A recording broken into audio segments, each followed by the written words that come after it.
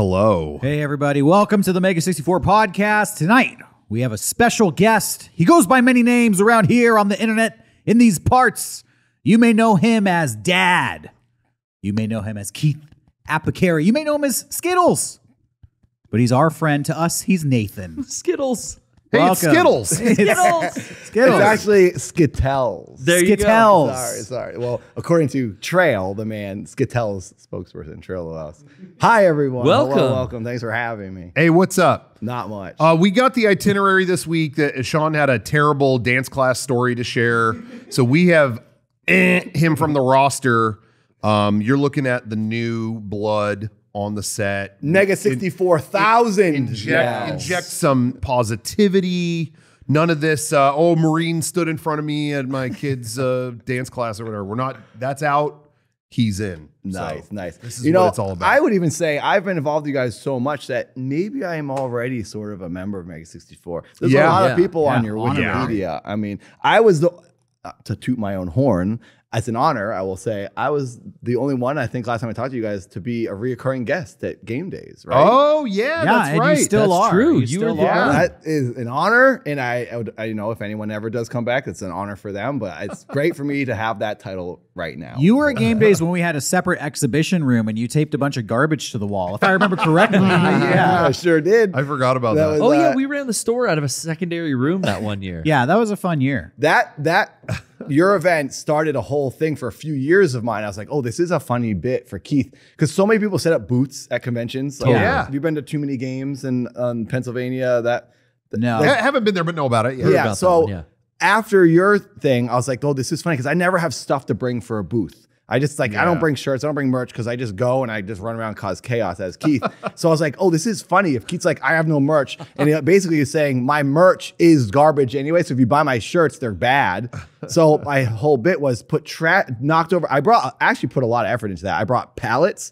I brought dented trash cans, actual garbage from dumpsters I found, and brought it with me down to your convention, filled my car with it, and placed it all where I set There's like dressed. newspaper everywhere. Prop Yeah. garbage. It was like a I lot forgot of about actual that. trash that I got and drove it down to Anaheim. You prepared a lot to come to game. I did. Yeah, you because I did. thought it would be a cool, and a lot of people were taking pictures like they're laying in the trash and like your head's in the trash can. And if they took a picture with Keith, I would go head first in the trash can and my legs are sticking out, and then they'd be standing there with me. And it was so funny because they weren't getting my face. The picture with me was my feet in the air in a trash can. Yeah. After that, I did it at a lot of conventions, and then too many games eventually stopped me from doing it. They're like, you gotta stop doing it. Although, okay, that's a little bit of a lie because I then started chopping down trees in the woods across the street, and I brought in full trees as my booth setting. That's the thing. You can look it up on the internet. Keith Apicary booth, too many games. 'Cause Chops down trees. I did the trash 2 years there. And then I didn't have the trash, so I was like, what am I going to do? And I thought I'd just make it a jungle. Like I'd fill the whole booth up with like trees. I duct taped them to the poles, and like my little booth was literally a jungle. Yeah. And I ended up, it started as big branches, and then I had fans helping me, and we ended up getting like whole trees in this booth. And that's when Too Many Games was like, you should stop doing this and just There's bring dirt. t-shirts. There's Yeah. a path of dirt from There was the yard bugs. next There was door. actual bugs and stuff coming because we were like, there were bugs. it got crazy. You've like, I'm curious what your whole approach is when you go to a live event, because I feel like Comic-Con, what you're describing for Too Many Games, our event, you're very much outside the box. Yeah. And you know, to the point where maybe the people running the convention don't like it. Yeah, they get confused. They get worried because they're like, what's happening? Like people who are just like volunteers walk by and they're like, what's happening? Yeah. And they don't know what I've talked to the event organizers as well. And then usually it's nothing.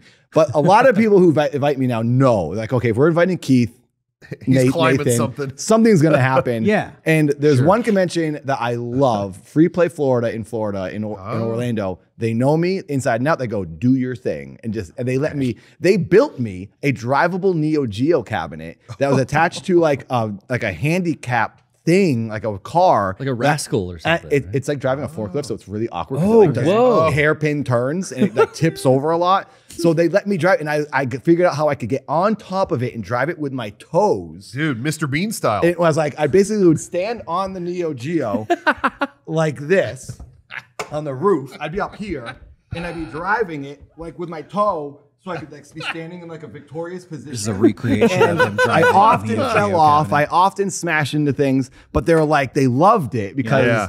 and they just like this. Spectacle. It was a bunch of old men with pinball machines and then me like doing that. Oh, that's The good. Do you perfect mix, the think? perfect Do you mix. think you've ever gone too far, or what's like the most trouble you've ever raised? yeah. The most hell you've ever raised at a What, convention? is there anything where you were just like, man, maybe I shouldn't have done that? I don't think I ever regretted anything. I do regret if I ever like make someone actually upset and like I don't think I've ever harmed anyone accidentally yeah. physically, but I don't ever want to make people like get anxiety or freak out. Okay. I'm just kind of like doing my own thing and it's like, oh, there goes a crazy man. He's running Yeah. around. So I don't ever want to bother people. So if I ever get like something, a moment I regret, it's like that if I made someone feel awkward or something. Yeah. Or put someone on camera who didn't want to be on camera. Sure. But other than that, I don't know. I just kind of like goofing around and I don't prepare.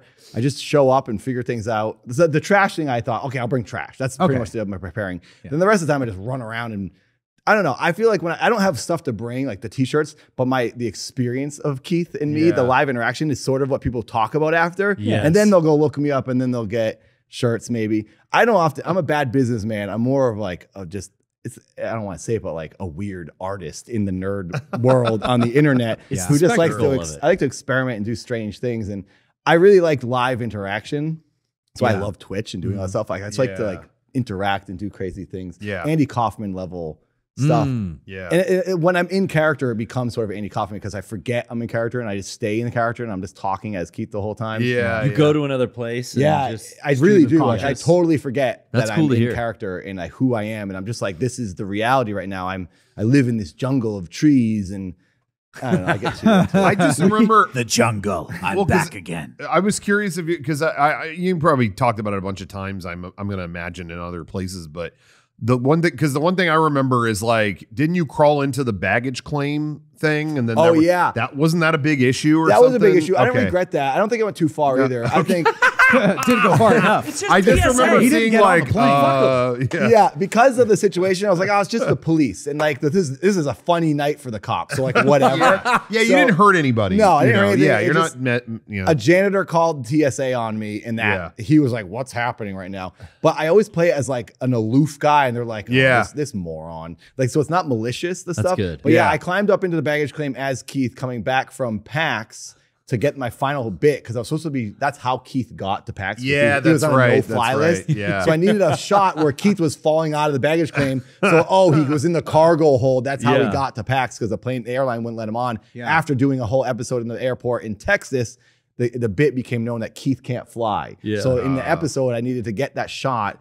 And in doing so, TSA showed up, then called the cops. There was airport cops already there. They zip tied me. And in my license picture is legit. Like I look crazy. I'm like, my hair's out, my eyes are crossed. And because me and my brother, like we try to compete in like the ugliest license pictures.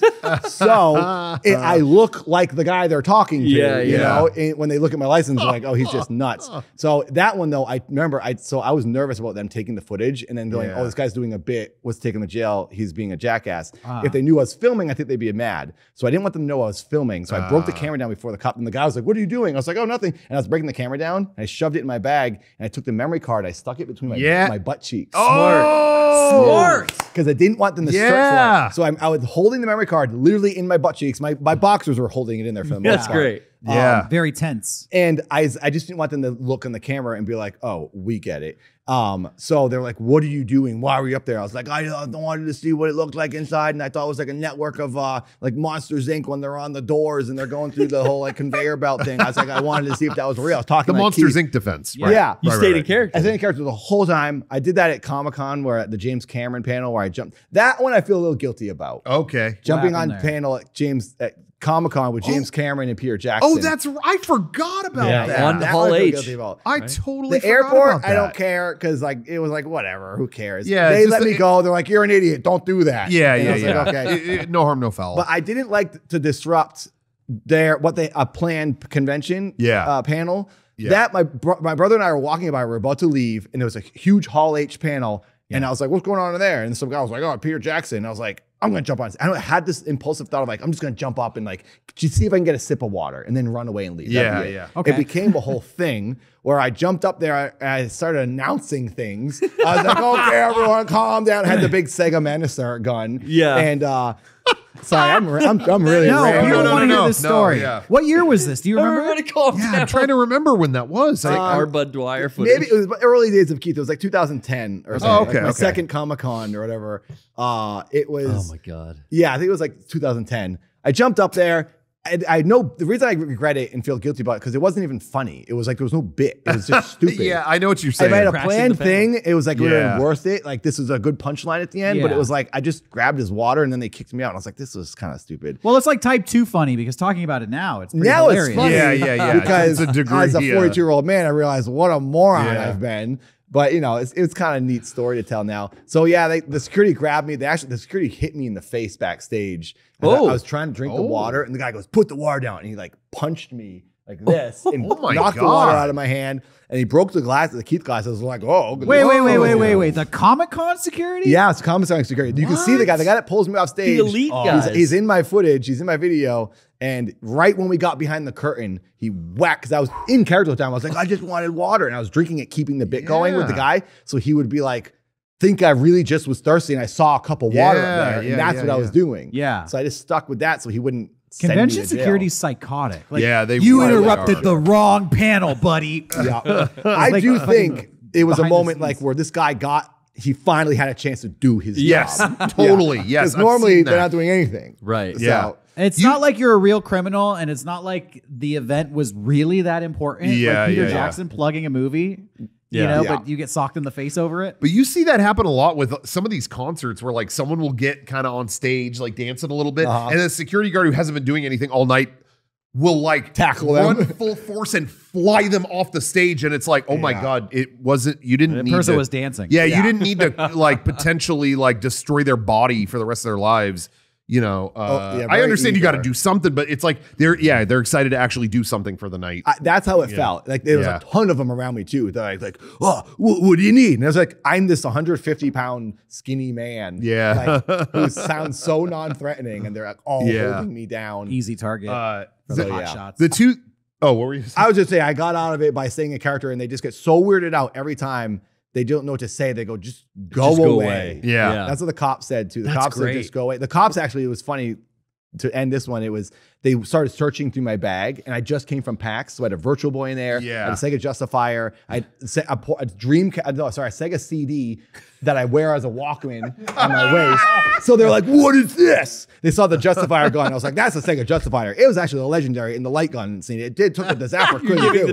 yeah. And then they were like, what's this? I said, that's a Virtual Boy, way ahead of its time. It's the first virtual reality device. Technically not really virtual reality, just flashing lights, but still kind of cuts. And they were like, oh my God, stop. Toys. Shut up, nerd. Staying in character, they're like, Yeah. just please leave. Oh, that's so It's- good. Well, what I was going to say is the two things I can identify with here is one, I had to get good at I trained myself in the same art that you have with hiding the memory card. I never put it in my butt, but, and I've never really had to use it, but I can think of 2 times where security was like, oh, well, he's doing this thing here. I'm going to take his camera. That's what we have to do. Yeah. And actually both times it happened, they had someone higher than them go like, hey, like, you're not can't supposed to touch it. them or take their Yeah, stuff. exactly. So because this happened, we were shooting at a mall once, and so I've only had to do it twice. But yeah, he started going for the camera, and yeah, before he could even like get his eyes on it, I had like, all right, and then so he's wrestling the camera. I'm like, even if he takes this, I've got all You got the Yeah. everything we That's shot. smart. But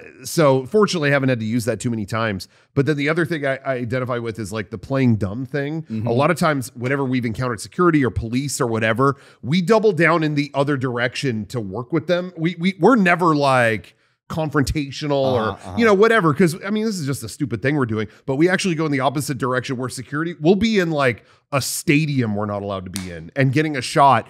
Security rolls up and Sean will literally go, oh, thank God you're here. We don't actually know if is it okay that we're in here? And they'll be like, no, you have to go. Okay, yeah, we were trying to ask.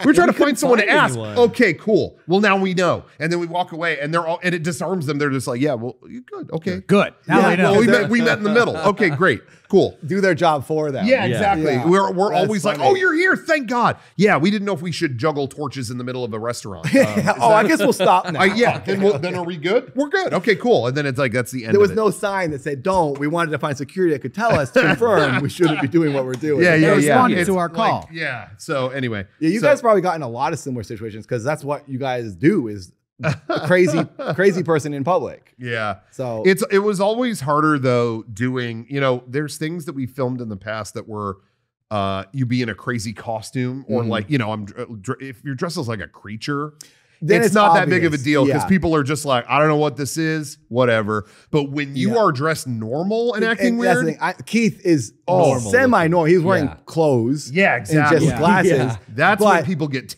when you have more of a theatrical appearance, then it's like, okay, they're doing a bit. Goes not Yeah. over everything. well. Yeah. But you question the guy who looks like he might have a bomb under his shirt. Yeah, well, Exactly. One of the most terrifying ones we ever shot. It's weird because we've probably done riskier things, but I'm playing a character or we're doing a thing, and it's not that big of a deal. But like we did one where I was Nathan Drake because there's our skit was there was a part of Uncharted 3 where he gets drugged. So he's going like, trying to get through crowds. So we have it looking real surreal, and then it cuts to what it really looks like, and it's me in a crowd going, like that. And that one, it was just like all eyes on this help guy. this guy. Call What that is he line. doing? Thought you were on What's drugs? wrong with him? He's rolling around on a table. Oh my God, what Yeah. And that's when it gets the most like, something scary's happening. Yeah, And but it's you like, did the I same had thing that. dressed as like Assassin's Creed, and they were like, "No, a secret ninja." Yeah, exactly. They're like, Yeah, this guy's being weird. costume, So, exactly. what Yeah. was the inside of the baggage claim like? Can you tell us? Yeah, I've always dreamed of what What to was see. it like? I don't know if I actually saw.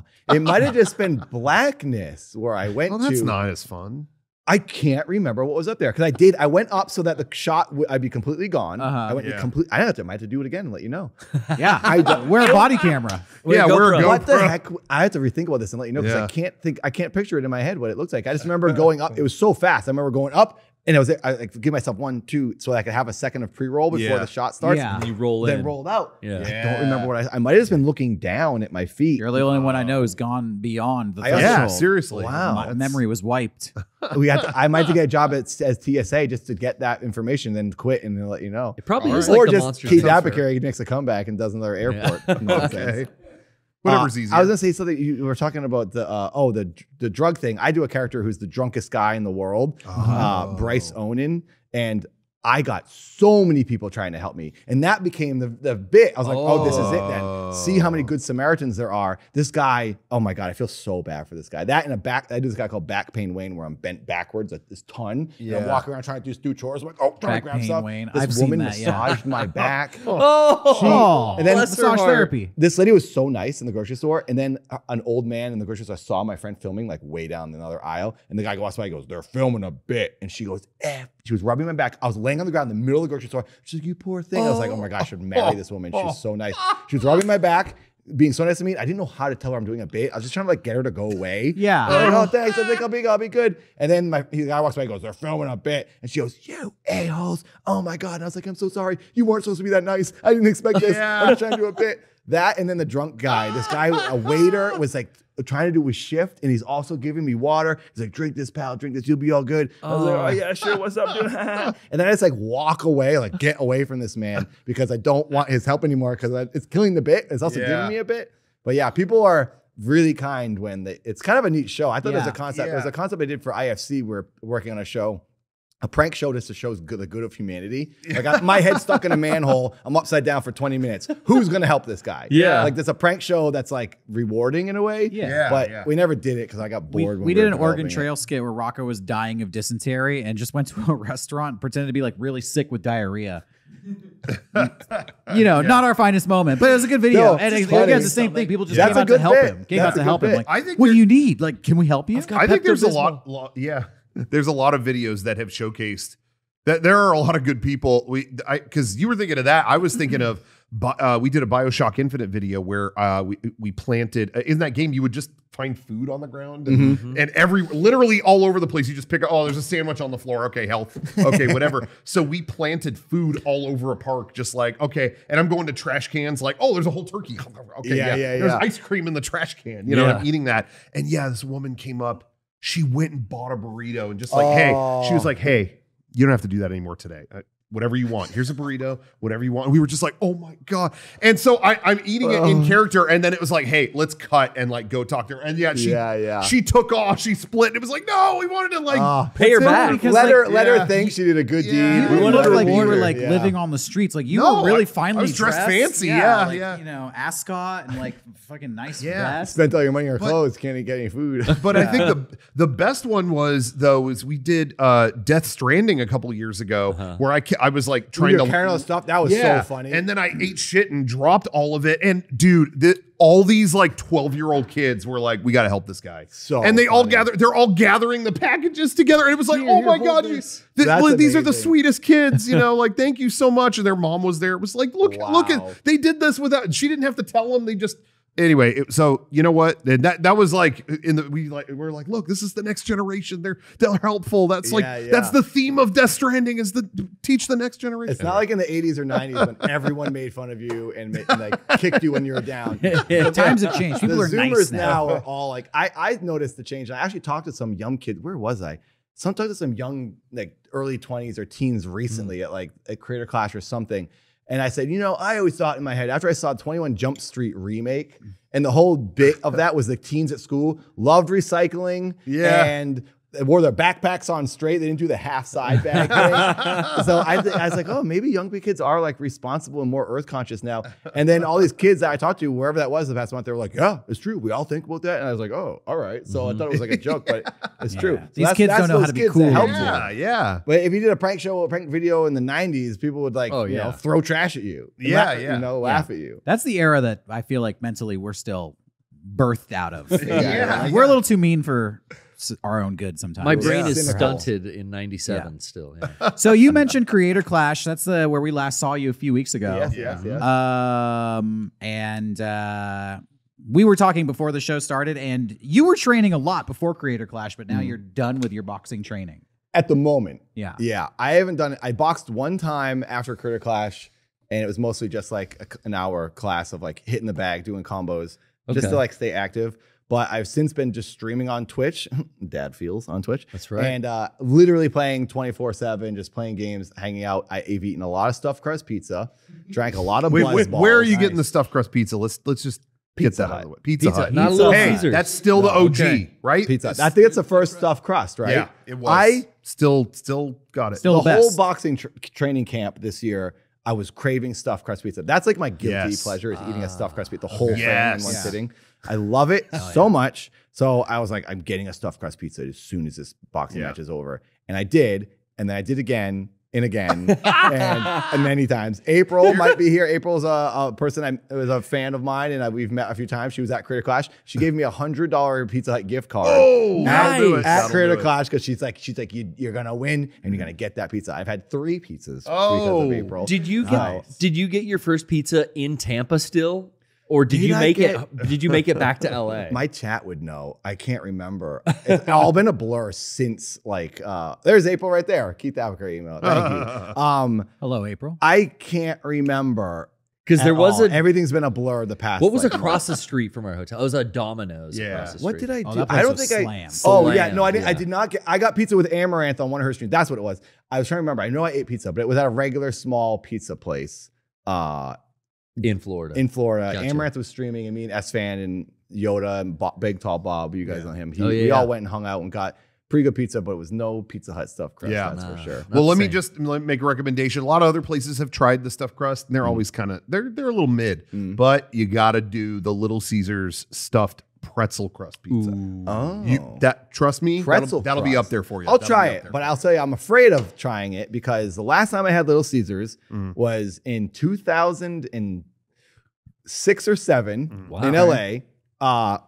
Me and my friends were like, Little Caesars, remember that? It was like in Kmart all the time. It was very 80s. Yes, it was in Kmart. And I had nostalgia for it. So we're like, let's go get Little Caesars. So me and my friend Jared and my friend Drew all went and we each got our own Little Caesars pizzas. Yeah, It tasted amazing. Yeah. I loved it. And no joke, like 15 minutes later, we all had crazy diarrhea. Like cramps. That's part of it. It hurt so bad. It was twisting cramps. It was really greasy. I remember that. And I haven't had it since. I'm afraid to have they it. gave you the Brutus special. So I used to work at a pizza place, and when they wash the trays, yeah, you talked about when they this. wash the trays that they cook the pizza on, they just dip them in sanitizer and then they rinse them off. Yeah. At Little Caesars. No, I worked at can Pretty I much say I worked at PJ's, Papa John's. Yeah. Oh, okay. But if you don't rinse off the trays, if there's still sanitizer residue, it bakes into the pizza and it gives you wicked diarrhea. Every once in a blue moon, I think about Derek that story all the time because every once in a blue moon, I will have. I'm pretty lucky with food. I don't have things that upset my stomach. Dairy doesn't. Nothing bothers me. Every now and then, I'll have a slice of pizza and something will happen like that. And I know what it. As soon as I'm done, I'm like, I know what it is. They didn't rinse the thing. Yeah. Derek has told me all. I about used to it. prank people Sanitizer. at my store because we would drink sodas, and if you left a soda out, I would take it over to the sanitizer and be like, give you a little shot in there, and then put it back. No! And then people would like drink God. their soda and be like, Wow. I was still a teenager at the time. It wasn't a customer. It was a fellow employee. Yeah, these are fellow employees. Yeah, The customers got it just naturally from the dirty pizza trays. I didn't have to give them anymore. From our dirty fingers. Yeah. Wow. Yeah. So That's a what little, I'd be little more science afraid of for it. you. I'd be more afraid it was like E. coli from the person baking my pizza not wiping properly. I can't speak to that. I don't know, maybe. Who knows? I will try it though. I'll try it. I'll do it on stream. I'll do it. I'll It's have good. Little Caesars. Okay. And I'll title it Rocco made me do this. If I get Yes. diarrhea, I'm mailing him the diarrhea. Stuffed. You got to get it's pretzel crust, but the stuffed pretzel crust. That's crazy. It's the Is it like a combo of soft both. There's pretzel? no marinara either. They use nacho cheese. It's not nacho cheese. It's Oh, something, it's- it's a that's a different, heart they have a attack. fancier Cheese name sauce. for it, but it looks Sorry. like It's a nacho cheese Hey, substance. people in the chat are calling me the poisoner. That's not cool. All right, it's not. It's not. That's not cool. His prank was cool. It's though. a prank. Yeah, prank was cool. Look, we were talking about it was the 90s. Okay, people were more mean it was back Wild then. West. It's a funny stunt. This is the era you put laxatives in the brownies. Yeah. You put a little sanitizer in the soda. It was a thing. Zoomers. Okay. Yeah. Zoomers, a prank now for a Zoomer is you compliment someone or you donate money to their bank account and don't tell them. Yeah. Or you're you selling clean up them. some trash somewhere in their honor. I That's a know. prank. You change somebody's Wi-Fi password. That's too mean for these Zoomers. You plant a tree. Mr. Beast pranked everyone so hard the past few years by planting all those trees. He's the best at pranking. But speaking of Creator Clash, you had a whole entourage with you, and we're also part of an entourage. John Morrison, the professional wrestler. Oh, yeah. And you called out WWE and Seth Rollins. Yep. And how is your professional wrestling career going? It's there's things I can't say. Some things I've talked to you guys about. These guys, if you're interested in wrestling and me and these guys, keep your eyes peeled. These guys are getting involved in something here. That's all I'll say. But for me, the things that the world doesn't know is nothing has really happened yet, but I am talking to people behind the scenes and working on something pretty big to hopefully pull off. And I think it will happen. But there will be wrestling from me this summer. I won't say too much, but I'll say this. Harley, who fought John at Creator Clash, did something pretty lousy after Creator Clash. Harley, I don't approve of what you did. John was in a wrestling match. I think it was in Chicago. And he was about to win. And then Harley shows up, gets in the ring, and choke slams. Interferes? John. He interfered. Bullshit. In John's match. John is a legend. He was about to win. And then Harley takes that from him. So Harley, not cool, dude. Yeah. You saw what I've done 2 years in a row. John and I are coming for you. Harley now has to find someone to go against me and John. And he's going to have a hard time finding anyone who can combat the victories we're pulling out. Oh, yeah. So, big mistake, Harley. Big mistake. So there's bad blood there. Yeah. Harley, It's not over. I got a 6'7" friend. So even if I can't get it done, Big Bob, he'll be in my corner, way towering over Harley. Yeah. So this summer, everybody, stay tuned. Creator Clash is turning into Creator Rash. Yeah. I don't know. I got nothing. I was thinking wrestling and Clash together is Rash. So I don't know. That's good enough. Yeah, We're gonna have our big workshopping creator it Rash. still. Yeah. We're workshopping. It just So Whenever a I might wrestler need says you guys in something my corner. that doesn't make sense, it's always followed up with, I've been hitting the head a lot with chairs. So give me a break here. We took too many bumps before the podcast today. it's funny that the way you worded that reminded me, because my favorite type of video is when you do something, at least like when you do something out in public.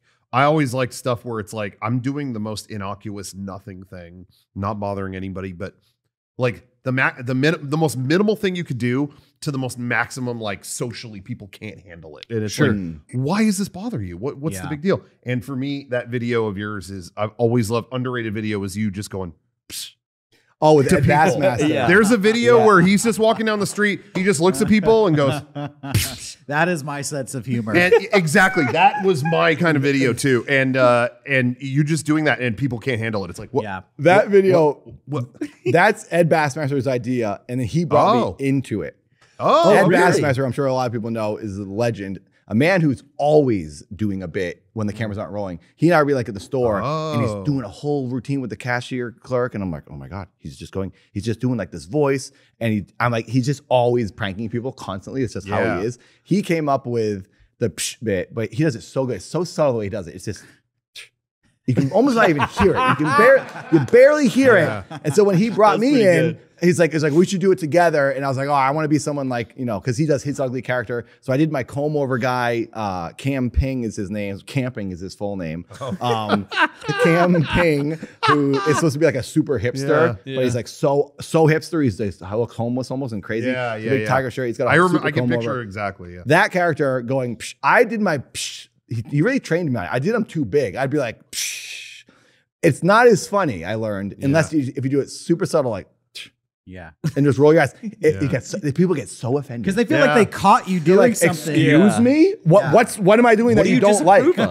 And he did, and that's so vague. That's what I love. It's so vague. But that's my favorite type of video concept is, like I said, the most minimal effort, nothing thing versus the biggest outrage. Like, why would you do that? And it's like, I'm just making a sound. It's a disapproval of something that, and people don't like that you are disapproving of whatever you saw. The thing we filmed that for whatever reason pissed them off the most was we went to like a Subway or a sandwich shop, and Rocco sat down and took his shoes off. in the store. Socks. He sat on the floor and took his shoes off and just sat there in his socks, like playing with a toy. And the fact that he was like treating it like his living room, they were like losing their shit. I think it was, now this is my theory on the psychology. If I had been barefoot, people wouldn't have been as mad, because then there's something going on. Like maybe he lost his shoes, maybe something happened. Socks is weird. But socks, it's a level of comfort. That's an intentional thing. And you're making this restaurant your living room. I'm going to beat the shit out of you if you keep doing it. You know what I mean? It's a very subtle thing. Can you put your shoes on? It was the weirdest thing. We recorded that and I left. We did it at a couple places, and I'm like, Derek, this is the maddest people have ever been at me. And I'm just sitting here in my socks. Like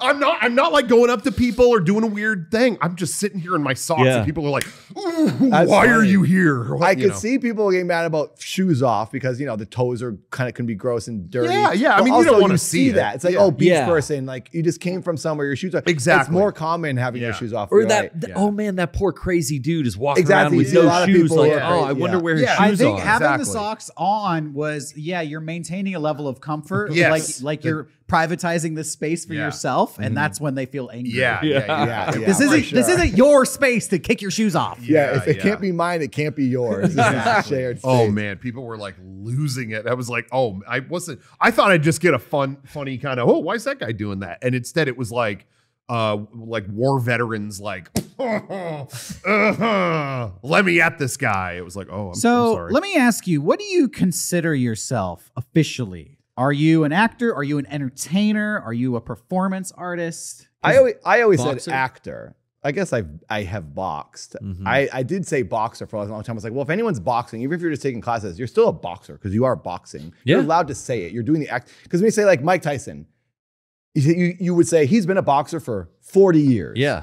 Part of that 40 years is his first day. So that means you are now saying he is a boxer. Because there was a big debate with people on Twitter, which I've now gotten off of. I went on for you guys to retweet this. Oh, thanks. I've been trying to get off Twitter for years. But anyways, Twitter, during all the career clashes, everyone knows everything. I even see this probably the same people in comments of Mike Tyson YouTube videos saying what he did wrong. It's like, who the heck are you people?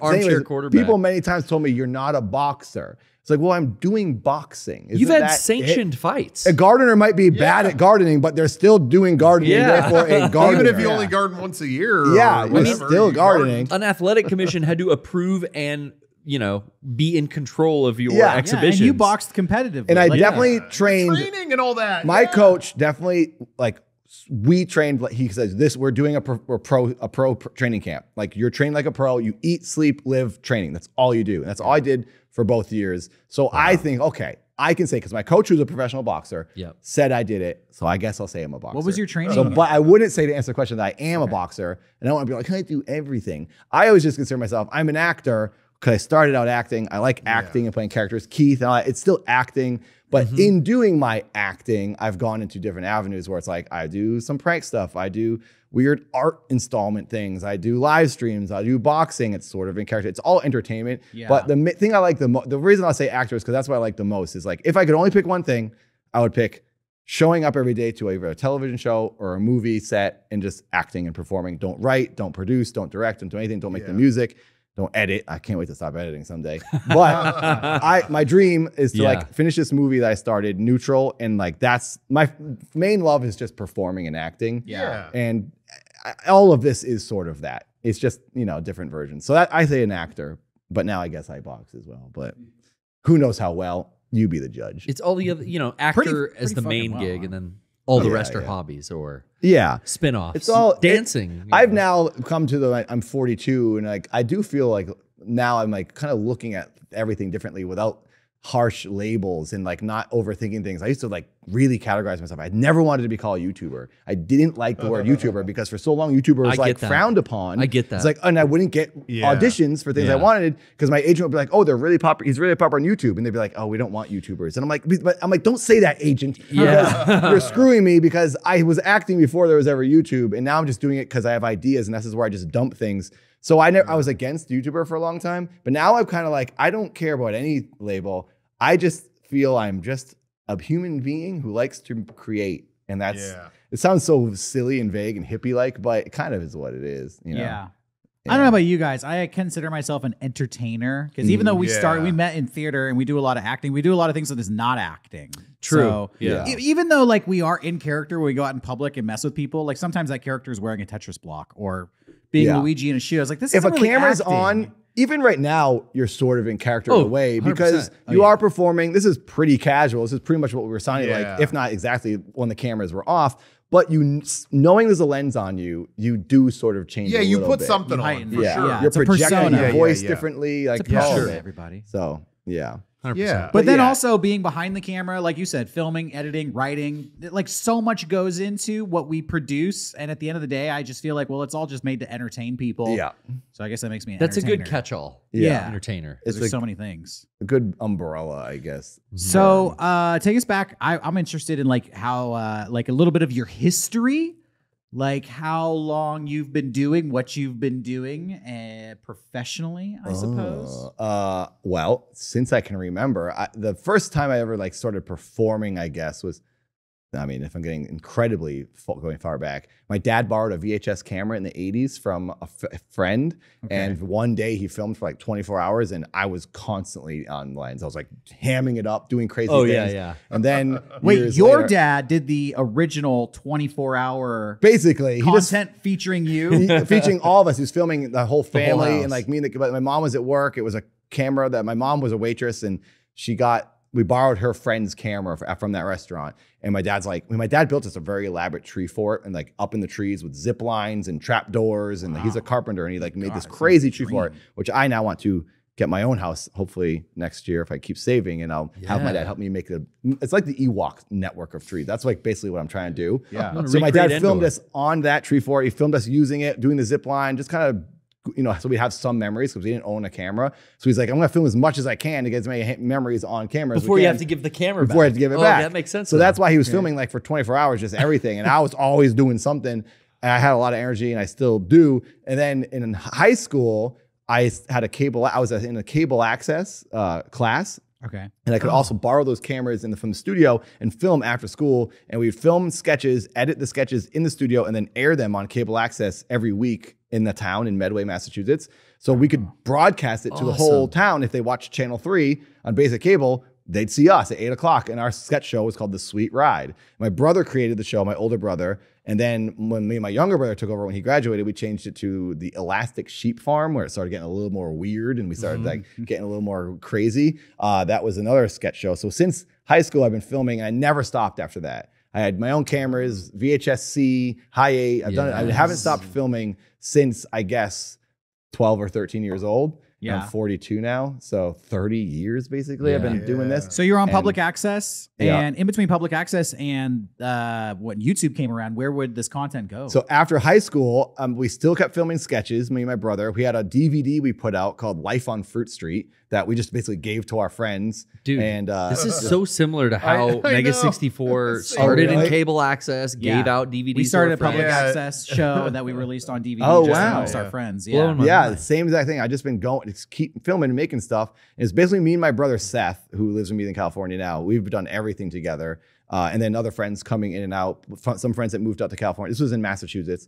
I moved to California in 2005, where I was filming sketches the whole time then. And then I brought the VHS and DVDs with me to California. That's how I got my agent in 2005 or 6, first year. Okay, wow. I actually got pulled over for riding my BMX bicycle at midnight through a red light in Santa Monica. There was no cars around at all. And a cop gave you a ticket? A cop gave me a ticket. I was coming back from the promenade from Urban Outfitters. I worked at Urban Outfitters. I was riding home, and I was like, I'm just gonna go because there's no cars and it's midnight.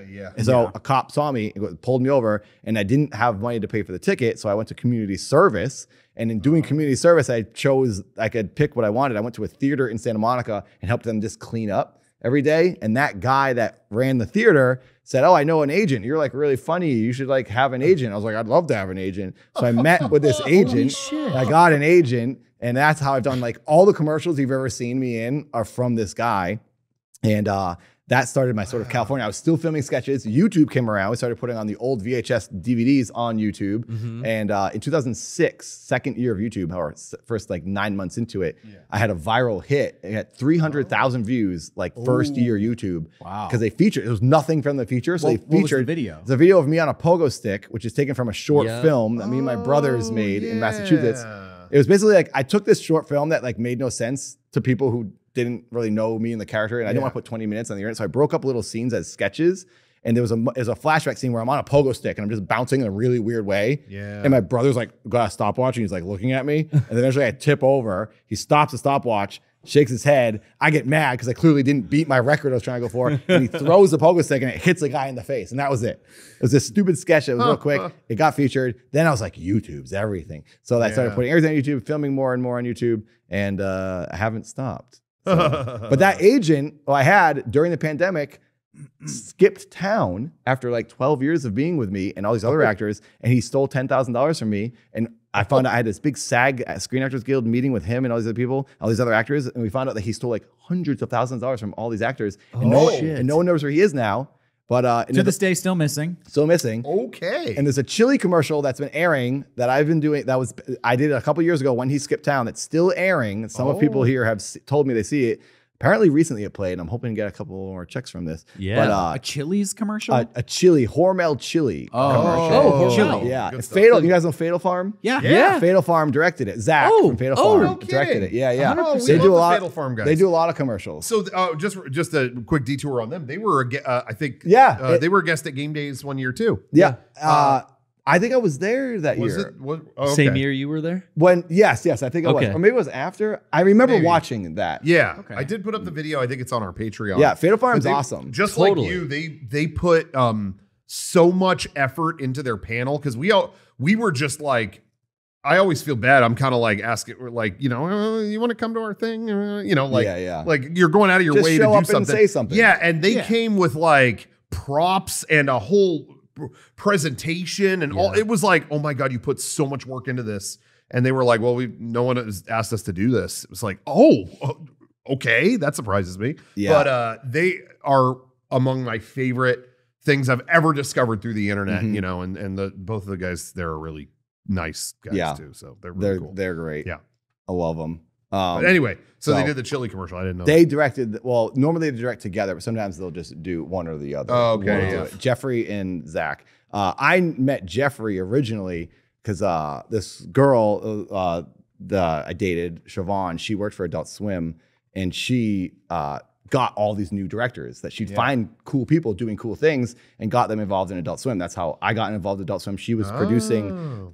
Adult Swim wanted to use Keith Apicary. We had a pilot with Adult Swim that year. Yeah, wasn't it? Was it Youth Large? Youth Is that Large what it was was a pilot. called? Right. Yeah, I remember that. Since then, I've done like 100 for commercials for Adult Swim. And Siobhan was who introduced me to them because she would use them to direct other spots and some of my other friends and stuff. Yeah. So then we became friends. Yeah. And I was like, oh, you guys make weird stuff too. Cool. So now I know about them. And Lasagna Cat, there's a little thing I did. Lasagna Cat is the dad series is a kind of like cryptic, weird series on YouTube. Lasagna Cat is a thing that they did. This very similar fan base watched Lasagna Cat. Yeah. And knowing that, I posted a picture one time that only like 3 fans noticed. I was at a party with them, and then Dad posted this picture at this party, and in it you can see that it's Jeffrey from Fatal Farm. Yeah, and yeah. it made the whole like the Reddit at the time and the Discord went crazy. We're like, Lasagna Cat and Dad have come together. And ever since, I've been wanting to do this really weird video where like it's a hard and also they commented on one of the Dad videos and I pinned it at the top. And the internet lost their minds again. So I've been wanting so long to do a Fatal Farm Dad collab to make all like the ARG fans like go splooge. They're within the pants. same universe. I was just going to say, though, something that we have joked about on our podcast multiple times. I just made the connection. You talked about you did a lot of different things for Adult Swim and different promos and stuff.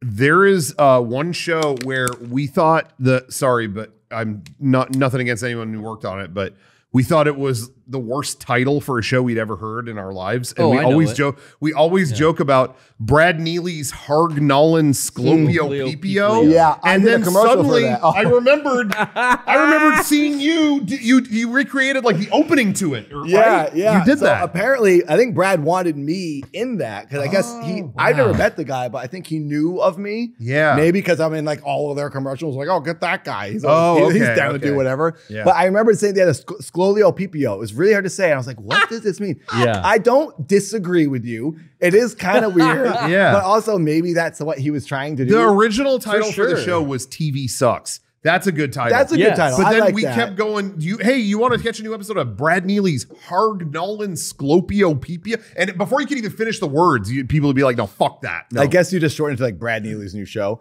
which is even still kind of a mouthful. I know that Lazo. What is his new? Does he have a new show? Well, he did a couple things with them, I think. I think he had another thing before that maybe didn't make it. Maybe it was a pilot. But I know that Lazo, the guy who was the head of Adult Swim, like loved him. Yeah. And was like, do whatever you want. No diss on him. He's great. I think that he's like, I do whatever I want. And sometimes when you're giving full permission, you just kind of go off the rails, which See how much you can get away with. Yeah. So, I mean, I'll never say, any creative ideas like, well, if it makes sense to you, that's cool, but I don't have to love it, I guess. So, but I think the show was a good show, but I do agree. Yeah, I saw some funny stuff from it. TV Sucks would have been a cool thing. Yeah, that's a good title. Memorable. No offense to anyone over there. But apparently, I don't know all of Brad's stuff, but apparently he's like a genius with like most of it. So I know that cartoon and I have heard of him because he's in that Adult Swim circle. Yeah. There's a lot of people that like were in there. Like I was pitching them so many shows, and then you hear like, oh, we're doing another thing with Brad. Oh, we're doing another thing with Nathan, and so. Like there's a lot of people that are always just kind of they're cooking with and they're working with, and like my stuff never went through. I had like so many deals with them of like different shows. Wow, no kidding. Youth Large was the only one that actually got shot, and I had a lot of scripts with them. And Youth Large, they let us. Normally, they don't let you release it. It's like no one would have even seen Youth Large. Yeah, but I was like, can I please let us put it? That's They cool. said, yeah, you can load it as a video, whatever. Wow. So that was cool. Most networks. I've done so many scripts with Comedy Central, Adult Swim, Fox, and none of them have ever been seen. And it's like 2 years of my life just gone. Shelved it. But Adult Swim was allowed to be put out. Luckily. Yeah. So I had another show that I wrote after that for Adult Swim. It was me and Josh Fadum. He's in Better Call Saul as the camera guy, the director, the camera guy. He's in a lot of stuff. Yeah, he's a short guy with like dark hair, kind of long sometimes. He does a lot of physical comedian. UCB guy, right? He's UCB. Yeah. I Okay. met him at the Upright Citizens Brigade. Josh and I had a show because Lazo said to me, this is the guy who used to run Adult Swim. Yeah. Now it's Walter who was there with Lazo, but Walter took over and is the head.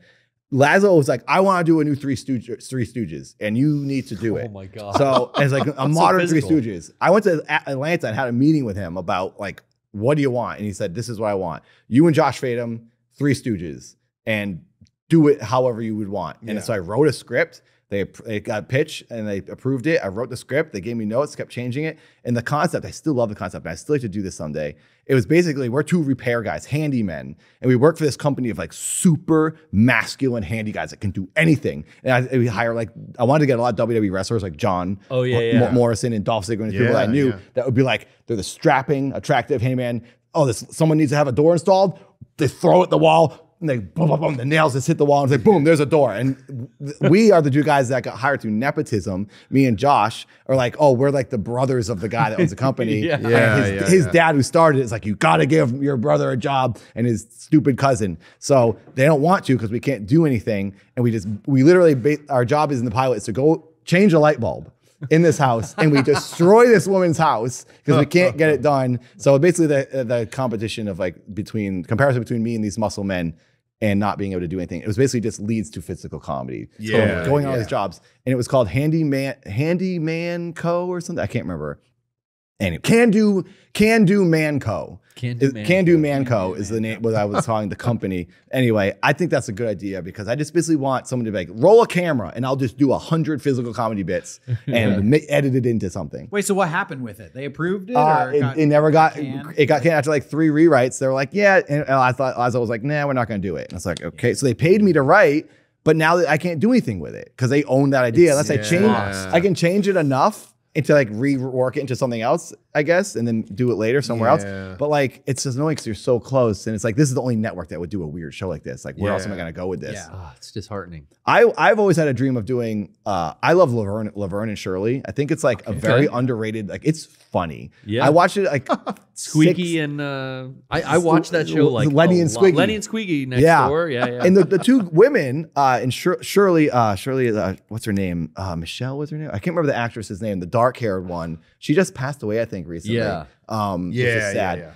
That I was so impressed when I watched the show. I was like, these ladies are throwing themselves around. There was a bit where she like literally threw herself on the ground. I was like, how did she take that bump? Like, that was crazy. They really threw themselves around, and I was like, this is super funny. So I got super into Laverne and Shirley. Yeah. And ever since I saw that, I was like, I want to do a show that's like a modern Laverne and Shirley where me and my wife are just destroying each other. Like, she accidentally like kicks me out a door in a 5-story window, and I get landed on a car, like next level physical comedy. Yeah. But like it's like the two most clumsy couple in the world, and have it be a man and woman, so it's not just a typical like two dumb dudes. You know, a couple I think would be funny. And I thought it'd be kind of, I was thinking like, there's a girl, Milana Weintrup. AT&T the girl. great Malenko. We know you know her? Yeah. The AT&T girl. She's in the Dad series. I thought she would be a good wife for the series because she kind of jumps around a good amount. Takes some bumps. At least in some of the videos I've seen. But they don't use her to her potential in the AT&T commercials. She can do more. Yeah. So, but anyway. Holding her back. Live Prude Girls was where it was at, though. Yeah, we did an episode of that with them. What was it? Live Prude Girls. They started. That was on her channel. That was the YouTube. Yeah, it was like a comedy interview show. Oh, I don't think I've ever seen that. Yeah. Oh, it was good. Super she awkward. did that with her friend. Yeah, it was like just awkward interviews. Yeah. Oh, that's cool. Yeah. Oh, wow. Nice. I had to watch that. Yeah. With Adult Swim, we had we tried to get a hold of them a few times and send them a sizzle reel of our stuff and you guys would have fit right in, I think. Yeah, with them. Thank you. Definitely. But eventually, we kept getting talked about.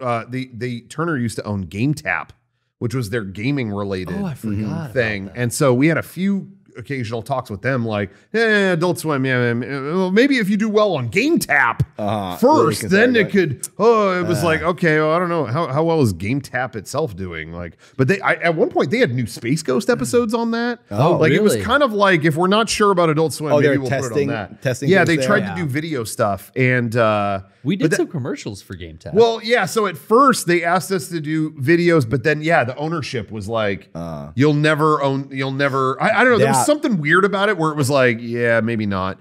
But then, yeah, later down the road, it was like, oh, do commercials for it though, and that'll air on Adult Swim. And it was like, okay, so that sounds worth it. Yeah, it's a way in. That's what I did a lot of. Was Totally. a lot of the bumpers. Yeah. And then the ads. Yeah. Bumpers, like the classic Adult Swim like brackets. Yep. Yeah. Sometimes for their bumpers, they would do like I did a whole shoot one time where it was like just the stunts day with me Yeah. and my brother and my friend Bob, that tall guy from Critter Clash. Yeah. It was just us as the bad guys getting beaten up by this like little Indian man, and it was a whole day shoot. Like, it was just non sequitur. well, 5 bumpers, and we were like getting thrown into cardboard boxes and all that stuff. Yeah. And it was just to have like 5-second bumper from Adult Swim. Well, that's so dope. I'll do anything you guys want as long as I get my show eventually. That's what I kept thinking in my head, and it got me close. But now I've sort of stopped pursuing because I'm like, this is just ridiculous. I'm just gonna keep making my own stuff. And putting it Well, out we're kind of there. in the same boat, you Yeah, know. Like for real. we tried so much to get through the door in Hollywood that eventually it was like maybe we should just create our own platform for stuff.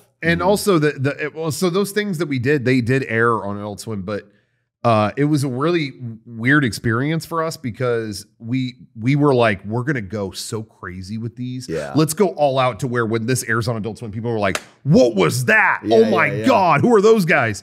And so we pitched them a ton of crazy ideas, but one of them was kind of low key. Like, you know, okay, here's one where like there's a clown attacks a bunch of hockey players, you know, like really crazy ones. And then we had one that was just like a guy in an office goes to show him the Game Tap website and accidentally touches his hand. Oh, sorry. Like awkward.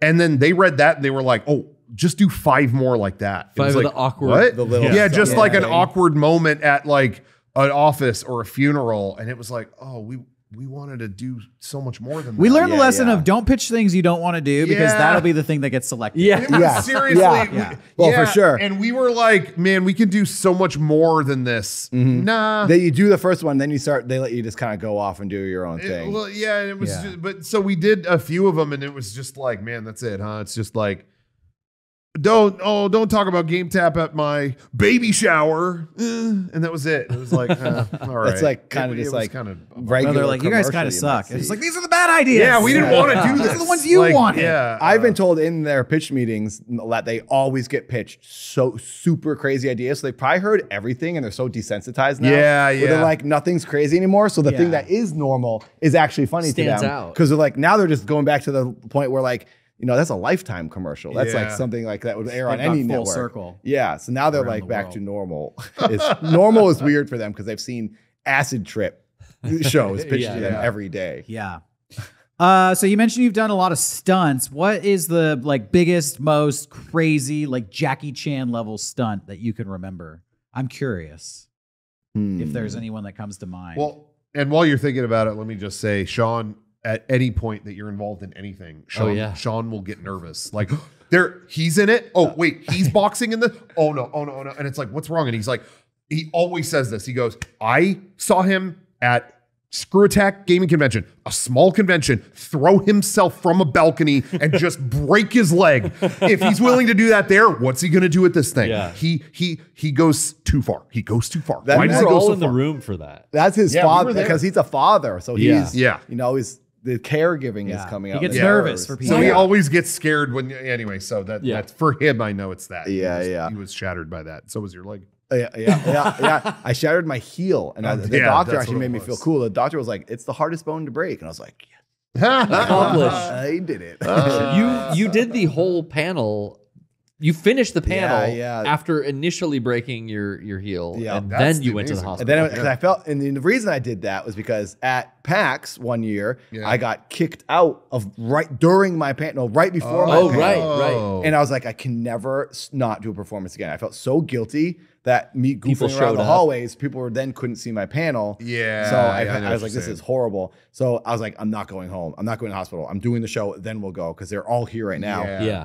But that was at the entrance of my show. I wanted the audience was like looking at the stage, and I wanted to be like, "What? Where did he come from? He fell from the sky." Because this is the thing I used to do with the Upright Citizens Brigade, which was a much smaller gap, and I'd land on this like flexible wooden stage from the rafters. They were like, you know, Yeah, not too far. like it was like 10 feet, and I'd drop halfway, then finish dropping. So I'd like kind of hang, drop. It was very easy to do. the screw attack I mentioned was 14 feet up. And Concrete. I leapt a little bit, so I probably added a tiny bit of height. Oh, and it was straight God. up concrete. Under carpet. So I shattered my heel on impact. And then I was my like, God. I was like, uh-oh, something's broken. This isn't good. I felt it instantly. And Stayed in character. I had staying character. I was like, whoops, oh well. And then I was hopped on one foot. Oh my God. For an hour, I was on stage on one foot, hopping up and down. I took the sock and shoe off at one point too. And you could see my Swelling. foot was so big. God. Yeah. And it was like dark black, like Yeah. dark black and blue on the left side, right where the heel was. And I remember looking at this one girl with her, I think it was, guessing it was boyfriend, girlfriend, probably like 18 years old. And there was so much confusion on her face. So I was like singing like this. This girl was like uncomfortable because she didn't know what was happening. great prude ankle. It was probably like someone was like, oh, my boyfriend says this guy's funny. Like, what is happening right now? I'm scared. They didn't know. There was a lot of confusion. Even the people that like I could tell like they were singing the lyrics were like, Concerned for you. just stop, dude. Go go to the away. hospital. Yeah. It was a real weird crowd that year, but like there were people. I just didn't want to end. And it was a part of the bit where Keith's like, nothing stops me. I'm Rambo. Because Keith has this thing where he thinks he is Sylvester Stallone. Yeah, Of course. So anyways, I shattered my heel and then I went to the hospital. I got stuck in Texas for a week because I had to take blood thinners before I got on the plane. Shit. And then I had surgery and now there's a Delayed metal you there. plate in my foot. So that was crazy. But I think the most Jackie Chan thing I did, it isn't that impressive, but the strategic planning, I think, is what makes it sort of risky. There's a video as Keith wearing a Virtual Boy. It's from the Virtual Boy music video. Yeah. I put Okay. it in a couple I of think things. I'm wondering if I'm thinking of the same. I feel like you've probably seen it. It's one of the bigger Keith music videos. It's a song about Virtual Boy. Yeah. I'm in public, knocking things over, mannequins. Oh yeah, walking. that was one of my favorite things. Yeah. Okay. I got hit by a couple cars, went to a convertible. That's what I thought you were going to say is like something involving a car with that. Well, I've gone through many windshields, and that isn't the craziest thing. I feel very comfortable with doing that. And it's kind of easy to get hit by a car if you just turn the right way. Your knees, you let it hit in the back so you don't break your knees. butt goes into the butt goes into it. windshield. Your knees are bending with the car. Okay. And it's fine. It's Yeah, like, piece of cake. honestly, I do Okay. think most people could do it. It's like not that big a deal. So So, I'll try later. Hey, but- write that into After a the show, future yeah. video. For but us. I often then whack my head on the windshield and crack the windshield. It's easy to crack a windshield with your head. And you also, well, maybe it's me. I just never feel anything after. It's happened twice. Brody Stevens was the last person to hit me with a car, and I cracked my own windshield when he was driving my car for a Keith WWE Wait, Stephen video. Brody Stevens? Stephen Brody Stevens. R.I.P. No man. kidding. 818 till I die. for Oh, sure. bro. man. Brody was a legend. I miss absolute him a lot. legend. He hit me with the last car I got hit by was my own car. Brody was driving. You for got a it. video. That's great. That I feel like anyone could get hit by a car. Okay. But the Hear thing that, was, kids? Try it at home. No, wait, you're not supposed to say that. No, don't try this at home, guys. These Try are, playing these are video Nathan's, games at these are home. Nathan's views. Do not reflect ours. Okay, Try thank you. getting hit by a car in GTA is what I'm saying. Yeah, in not Minecraft. Grand Theft We're not Auto. talking- You think you're talking IRL? Minecraft. So But, anyway, yeah. no one goes outside where there's cars.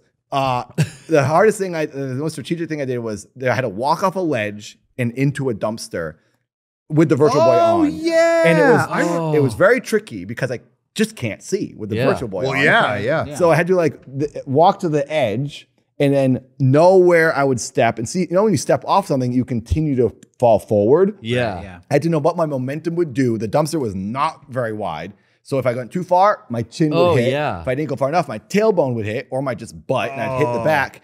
So I was like, okay, let's do this. And I did it because it was a dumpster I could move, put it in front of the specific building I wanted to walk off of. It was Sunday. There was no one around. I was like, we have to do this right now. Yeah. I have the chance to do it. What other roof am I going to walk off of and fall into something and then disappear? The whole bit was like drop and disappear. And I had to like get to the edge, walk backwards in sort of a stride I thought would be I didn't want to look super cared. I didn't want it to look so choreographed where it was like I walked off and fell. It has to be like in the middle of the stride. I like drop if the ground falls up from underneath me. It has to look just right because it looks set up and like not as impressive. Right. I was being very particular about this.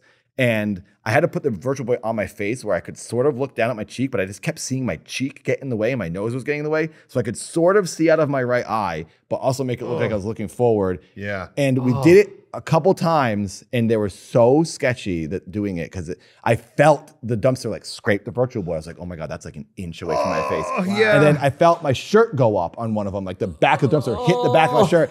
I was like, I gotta stop doing this. I gotta stop doing this. And then I did one. My friend Paul was filming, and he was like, that was it. It was good. It was just stop. So Quit while you're ahead. that was the sketchiest thing I think I ever did because it could have really messed me up. And falling into the trash, I just landed on trash bags and stuff, and that was like, it wasn't that. It was that was the worst part, was the edges of the dumpster. So that isn't even that great of a thing. Like Jackie Chan has done so many crazy things. I wish I've done better things than that. I had this bit I wanted to do actually for an Adult Swim bumper, and then it was actually going to become that handyman show bit where I want to be a human wrecking ball, either in a commercial or a show of some kind where I'm just knocking things off of a shelf. Like some guy's got a wrecking ball and he's knocking items off a grocery store shelf, and I'm smashing the whole store to bits with my body. I'm just laying there limp, being banged into. I think that would be ragdolled. They're suspending you from like a chain by or my crane. ankles, upside down by some sort of chain. They're just like bum, bum, bum, bum, bum, bum, knocking me and stuff. I think that would be funny. And I've always wanted to do that. So that's something. It's not really Jackie Chan. It's pretty much just thrash me. It's pretty easy. But there is a way to your arm blocks your head at the right time, and you just gotta like sort of work it. I think that would be funny. Jackie Chan would never try this one. No, it's too reckless and dangerous. I mean, Jackie Chan has a whole stunt crew and safety team backed up. You've just got your friend filming you. Yeah, my brother and off the roof. We're also avoiding the police. I will say actually, I'll say this. The most sketchy thing I ever did was I did a video called "Driving Like Vince Diesel." Where it's just Vin Diesel. I don't think I saw this. It's age restricted on YouTube because it was too dangerous. It was pretty sketchy. This is the most dangerous thing I've ever done. Basically, I hang completely out of my car, so my head is dragging on the ground. And at the time, I had this like bald mullet at the time where there's a little rabbit tail in the back of my head. And like when I could feel that scraping the ground, I knew that was as low as I should go. And sometimes my head would bump the ground. I'm driving down Santa Monica Boulevard with my feet just jammed between the seat and the door. And like my feet are like bent like this, to hold you in. My legs, and then my knees are bending on the window where the window is down, and I'm just literally hanging out. And how are you controlling the car? My brother is driving the car laid all the way back, and he's like peeking up, and we'd go like a block, and then we'd get off, block, and we'd get off. He'd go like real slow. He's watching. He's driving really slow. My brother also drove the car in neutral. My short film, where the car is driving itself. We did the same thing, but actually that time we put a GoPro in the grill of the car, and they had a monitor so he could drive with his head on shotgun. Oh, that's a great idea. And he was watching the monitor and then steering the car. But there was a little bit of a delay. So the car would be going kind of like this. Straight. You never noticed in the movie. Correct. And that's also, that was a manual car, so like he was trying not to get it stalled, and his body would knock it out of gear when it would hit the shifter and stuff. That was a bit of a pain. But anyway, my brother Seth drove the car for the Vin Diesel video, and my head was like near other cars, like driving past me. And I could have easily just fallen out of the car and gotten run over.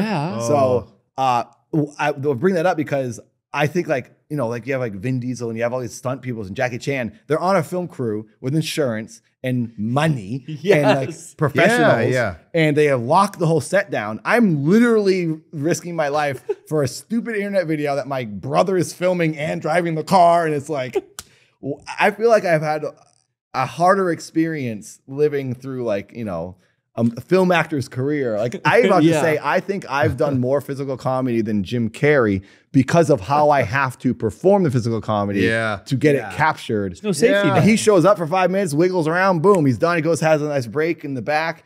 I'm like out there avoiding the police, throwing myself in the street in front of the bus, and then having to go get the footage, edit it, and anyway, so. There is such an element of like breaking through that it just comes down to luck and randomness. Yeah, because you've done so much, and people who've done way less have been recognized for what they've done. I know. But I guess people don't care about risking your life. It's like, well, we don't care, man. If it's not funny, it doesn't matter. You can risk your life all you want. You're not going to get a TV show. Didn't make me laugh. So, whatever. I'm not upset. I'm happy with everything that's happened. And I like all the stuff I've made. But it would be nice if I didn't have to film it all and edit it and then upload it and beg people to watch it. If it just the network did it all, I'd be like, I just showed up and acted like a goof, and now. And there's an EMT on set in case something happens. I don't have to drive myself to the hospital. Yes, crapsy. So, well, one day, it'll all pay off when you finally get recognized. You could look back at this catalog and be like, go check out this old stuff that you've been ignoring for all these years. No problem. I mean, I'm happy. Even if it was all to be done right now, I'm like, well, it was fun. I had a good time. That's the thing I've let go of. Now that I'm in my 40s, I definitely had this like clearance or what's the word? Like clarity? Clarity is the word. Right. Where I'm like, and maybe it's like me I also wonder am I disguising or whatever? Am I tricking myself and saying, no, that's you giving up. You're just acting like you're clarity, because I do feel I am happy. I like what I've made. I don't have the urgency and the desire to be like, hustle. Gotta get to the audition. Also gotta film this video. I gotta do this boxing thing. I kind of now just like enjoying life. That's cool. I make stuff when I want to, and I will be doing on Twitch, Keith Apicary live in public. I think that's one thing I'll do on Twitch now that I'm like going hard with Twitch, is I'm gonna go out as my Peg Leg Ray Amsley character, my Skittles character, Keith Apicary, and I'm just gonna go IRL with like my phone and have Keith be like interacting with people. That's a great idea. Edit the stream down into like a highlight, and that will be the YouTube video for the future. Yeah. So I think like doing all the old characters people have been asking me to do, I was like, I'll just do it live on Twitch. Yeah. Then I'll have my Twitch going. I can also get it edited into a video. But in the meantime, the main goal is the movie, make neutral. Yeah. Yeah, you mentioned neutral, and past. you had showed at Game Days. Oh yeah, you got your audience. We were the first audience to ever see the short. short film Yeah, for yeah. neutral. Thank you again for having That me was great. and Thank you for for letting me coming play out. that. I was wondering that when I did that with you guys, I was like, I don't know if this short film is like what a internet video game playing audience is going to want to watch. But people came up to me after and were like, this was really cool. It was very unexpected. Yeah. So I don't know if it was like, you know, they might have been expecting like more of an angry video game nerd type of movie. Yeah. But it was not that at all. There was the composer of the movie is Shadru, a chiptune artist who I think what's the guy who did the It Follows soundtrack. Oh, that's a great soundtrack. Danger Mouse. I don't What's know his the name? No, not Danger. Yeah. Someone in the chat. Yeah, will I know what you're talking Who about. did the score of It Follows? Skiffle or something. He also did Disaster Fez. Piece. He did Fez. Disaster Piece. Yeah. Shadru, in my opinion, is another disaster piece. He's a musical genius. He's just like, I met him when he was a kid. He made chiptunes. I was a fan. He did the Neo Geo. No, that was Phantom NK. Sorry, too many chiptune artists. But Shadru has done a lot of my dad's songs and some Keith stuff. Shadru did the Andrew WK song I did as Keith with Andrew WK. Shadru did the soundtrack to Neutral, which is the only thing, in my opinion, that tied it to a video game convention type meetup. So shout out to Shadru. Check him out. Well, but Neutral was very different than anything I'd ever done. Yeah, and I remember actually being nervous because you talked about it, and we were like, "Yeah, that'll be cool." Like, I like having all kinds of different stuff at our game days event. You know, it's like we have a panel by Keith Apicary. We have a Aquabats panel. We have Aquabats are cool. And then you had the thing to show. So it's like, yeah, now it's kind of a little film festival. Okay, but you know, we were so busy with the event, none of us ever screened it ahead of time because you sent it ahead of time, like, hey, if you want to see it, and it was like, we'll watch it there. Okay, and then the day came, and it was like, wait, what is he going to show? I had this wash over me, like, we do kind of have responsibility as the event runners here to know what's about to. So for a minute, I was like, oh, what's that going to be? But it seemed like everyone was like, thought that was a really neat experience. So that was a couple of years ago. So you're still developing it into a feature length film. Yeah. So I have the whole story. That's the first 220. That's the first 22 minutes of the film. That's like how it starts. It's shot. It's the first act. That's what we saw. That's shot. I'll change a couple of shots. The very intro shot, I want to reshoot and do it differently. We've rented a Phantom camera for the intro shot of Neutral. Oh yeah, yeah. That's cool. Super slow mo. Yeah. Me falling into the sand, and I don't like how I put my arm out. I want to just hit the sand and like smash into it. So I want to redo that. But other than that, it's done. And then you'll now see the rest of the movie. Okay. But I need to do like an Indiegogo at the end of this year and early into next year. And I want to start filming it next year. So part of the reason I'm streaming on Twitch is like, I'm trying to save everything I have to make a movie. Yeah. And then do like an Indiegogo and get it finished. But it will be a full, if I have to make one movie in my life. Just at least one. I've done a lot of sketches, short films. And the whole goal has always been to make a film. And I'm like, why haven't I made a movie yet? This is like stupid that I haven't done this. I have friends winning Oscars now. And it's like, okay, I'm really behind. I need to just make a movie and catch up here because it's all up to me, I feel. It's like, I just keep getting sidetracked with so many things. So there's just too much to do on the internet and like so many ideas and things you want to make. So I'm going to force myself. That orange car that's in Neutral, I sold a couple years ago to make another short film because I don't have a lot of money. So I'm like, I just sell everything I own. I sold every arcade game I owned to make Neutral. Wow. And then I took the car from Neutral, sold that to make a short film called Milford. And now I have nothing. So I have no car, no video games. But I just recently, last fall, bought another one of those old BMWs from a friend. Oh. Pretty good deal. It looks like crap. I'm getting it fixed up right now. I've been streaming that. as content, just to like clean up the car. Now that I have the car, I've forced into making the movie. Because I can't, I'm like, well, it's an investment. I can't go back, and it will make me. And the more I talk about it like this, the more it makes me like, everyone's heard me talk about it. Now there's an expectation. You have to do it. So it has to happen. You got to do it. Who are you making neutral with? Your brother? Or my brother and I actually, my brother Seth is like he's not known on the internet. Sort of my audience knows him and sees him around.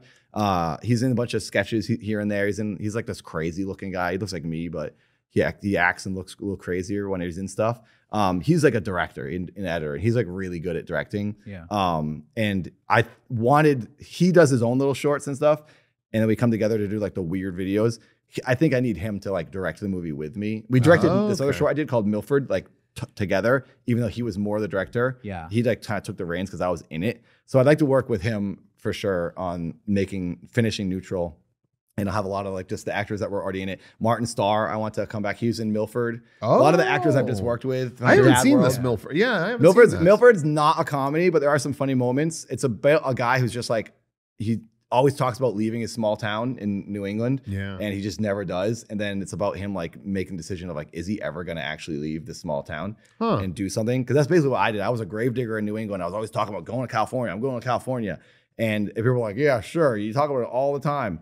And then I finally went to California. Yeah. So people were like, oh, he did it. And I haven't gone back yet. So you worked at a cemetery? I did. I was a gravedigger. I did not know that. I wanted to do that so bad. I was such a little fucking we're gonna do angsty another goth 45 kid. minutes on this. I was such a little angsty goth kid in high school, and I was like, seriously, I was like, coroner? Too much medical school. Oh, yeah. Gravedigger. Yeah. Easy. No. Just gotta dig a hole. Yeah, I got a shovel. You just go out there with a shovel, or That's what I did. I worked. Basically, You didn't run the backhoe? I never got to. My boss, he always did it because he didn't want to do any manual labor. He was like the old guy. Backhoe's easy. It was the Del Park Cemetery in Natick, Massachusetts. Hell Most of the time I was cutting grass. When there were cremations, I would do that myself with an actual shovel. And then, fill it in. But on the days where it was a full funeral with like a casket, we would dig the grave a couple days before. And they are not 6 feet deep, at least in New England. Everyone says 6 feet deep. In California, though, because I've done some live streams back when I was doing them on YouTube, I've gotten many graves. And in a video I did called Dead Man's Bones, a dance video as a skeleton, I got in a grave in Santa Monica, and they're like 9 feet deep, like really deep. Real deep. And like I was in this nylon suit in the skeleton outfit, and I was like pushing against the dirt walls to like look like I was down there, and then I would pop up for the shot of the video I was doing, and I was sliding down the dirt. And I also had just broken my foot. It was the first day I got the cast off, and they're like, "Don't go crazy." So I went and shot a dance video, and I got in a grave with my broken foot, and I was pushing against this thing. I was thinking, "Oh my god, I'm not gonna be able to get out." I was literally sliding with this nylon full body. Morph suit, but it was a skeleton outfit. Yep. And I was like, "Oh my god, it was so deep. I wouldn't have been able to jump out because I had broken foot." I learned that California digs them deep. And then on the live stream, I learned that again. I got in the open grave. I break into the cemetery.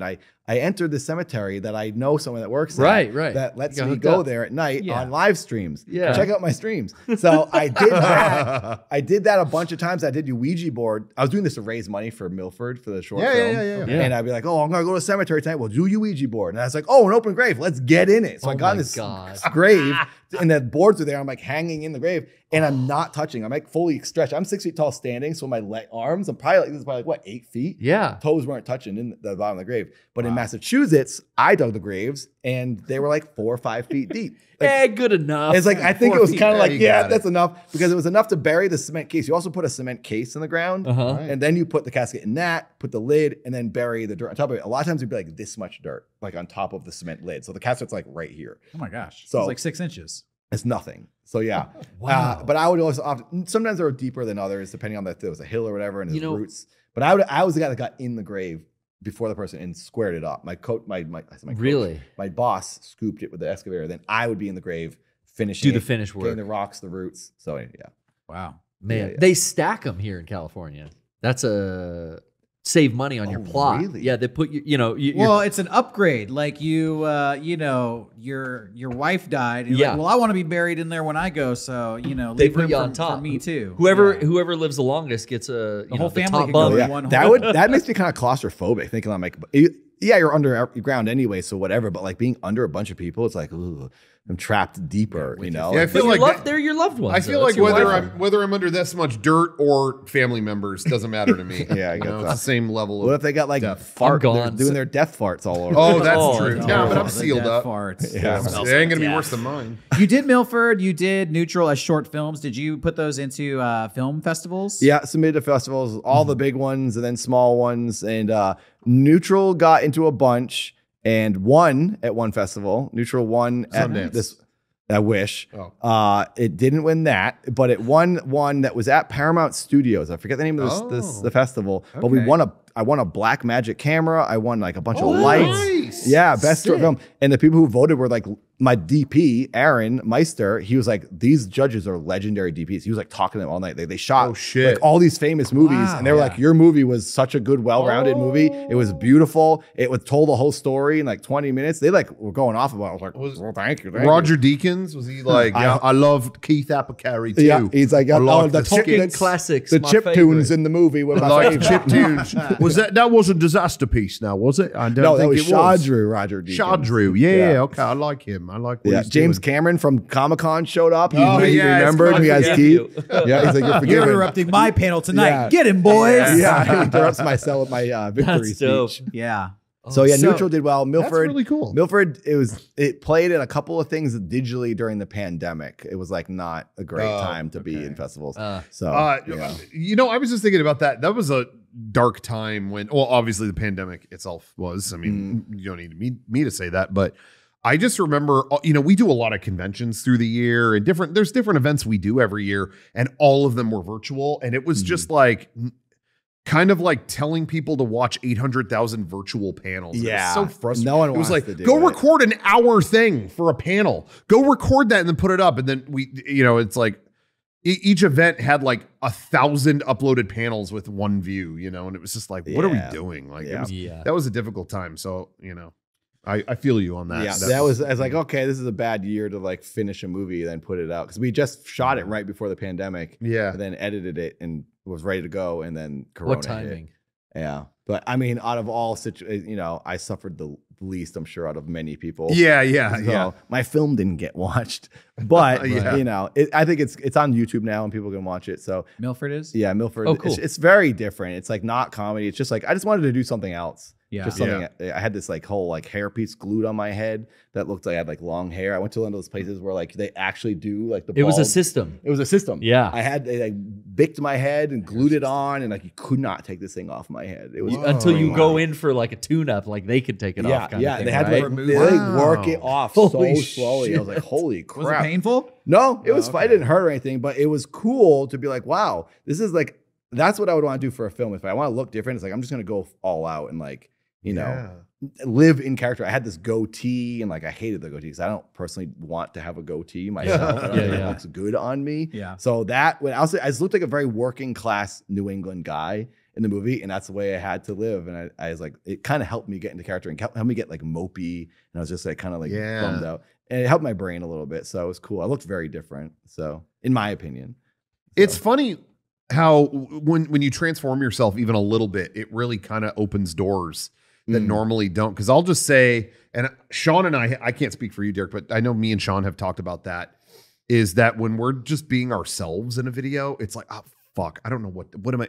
Yeah. Was that good? I don't know. That's how I and feel. then when we do a video where it's like, wear a hat and do an accent, I'll give you a fucking performance. Yeah. Hello, yes, it's good to see you. You know, whatever. And Notch. Notch. Notch. There it is. That was Notch. Creator of Minecraft. Well, you create an idea Yeah. and it gives you kind of something to strive for. Yeah. But when you're just being yourself, you're like, I don't know what I'm striving for. Yeah, Life who is the fuck am I? confusing. Like, Yeah, where am I exactly, going? exactly. I always thought I was boring, and that's why a reason I like to do characters. So I'm like, the characters are interesting, they're fun. Yeah. It made me like insecure almost about myself because I was like, what? I don't have anything to offer. Like me talking like this in a movie is like, that's just random guy number 82. Like, why do I care about this guy? But if I put the glasses on and do Keith Apicary and walk off a cliff, whoa, what's that guy doing? Yeah. You know, that's what Yeah. I'm the same way as now. So on live streams, it took me a few years to feel like comfortable just talking because I was like, this is like anyone could do this, but you got to remember everyone has value and everyone's got interesting stories, and you are more of a character than you think you are.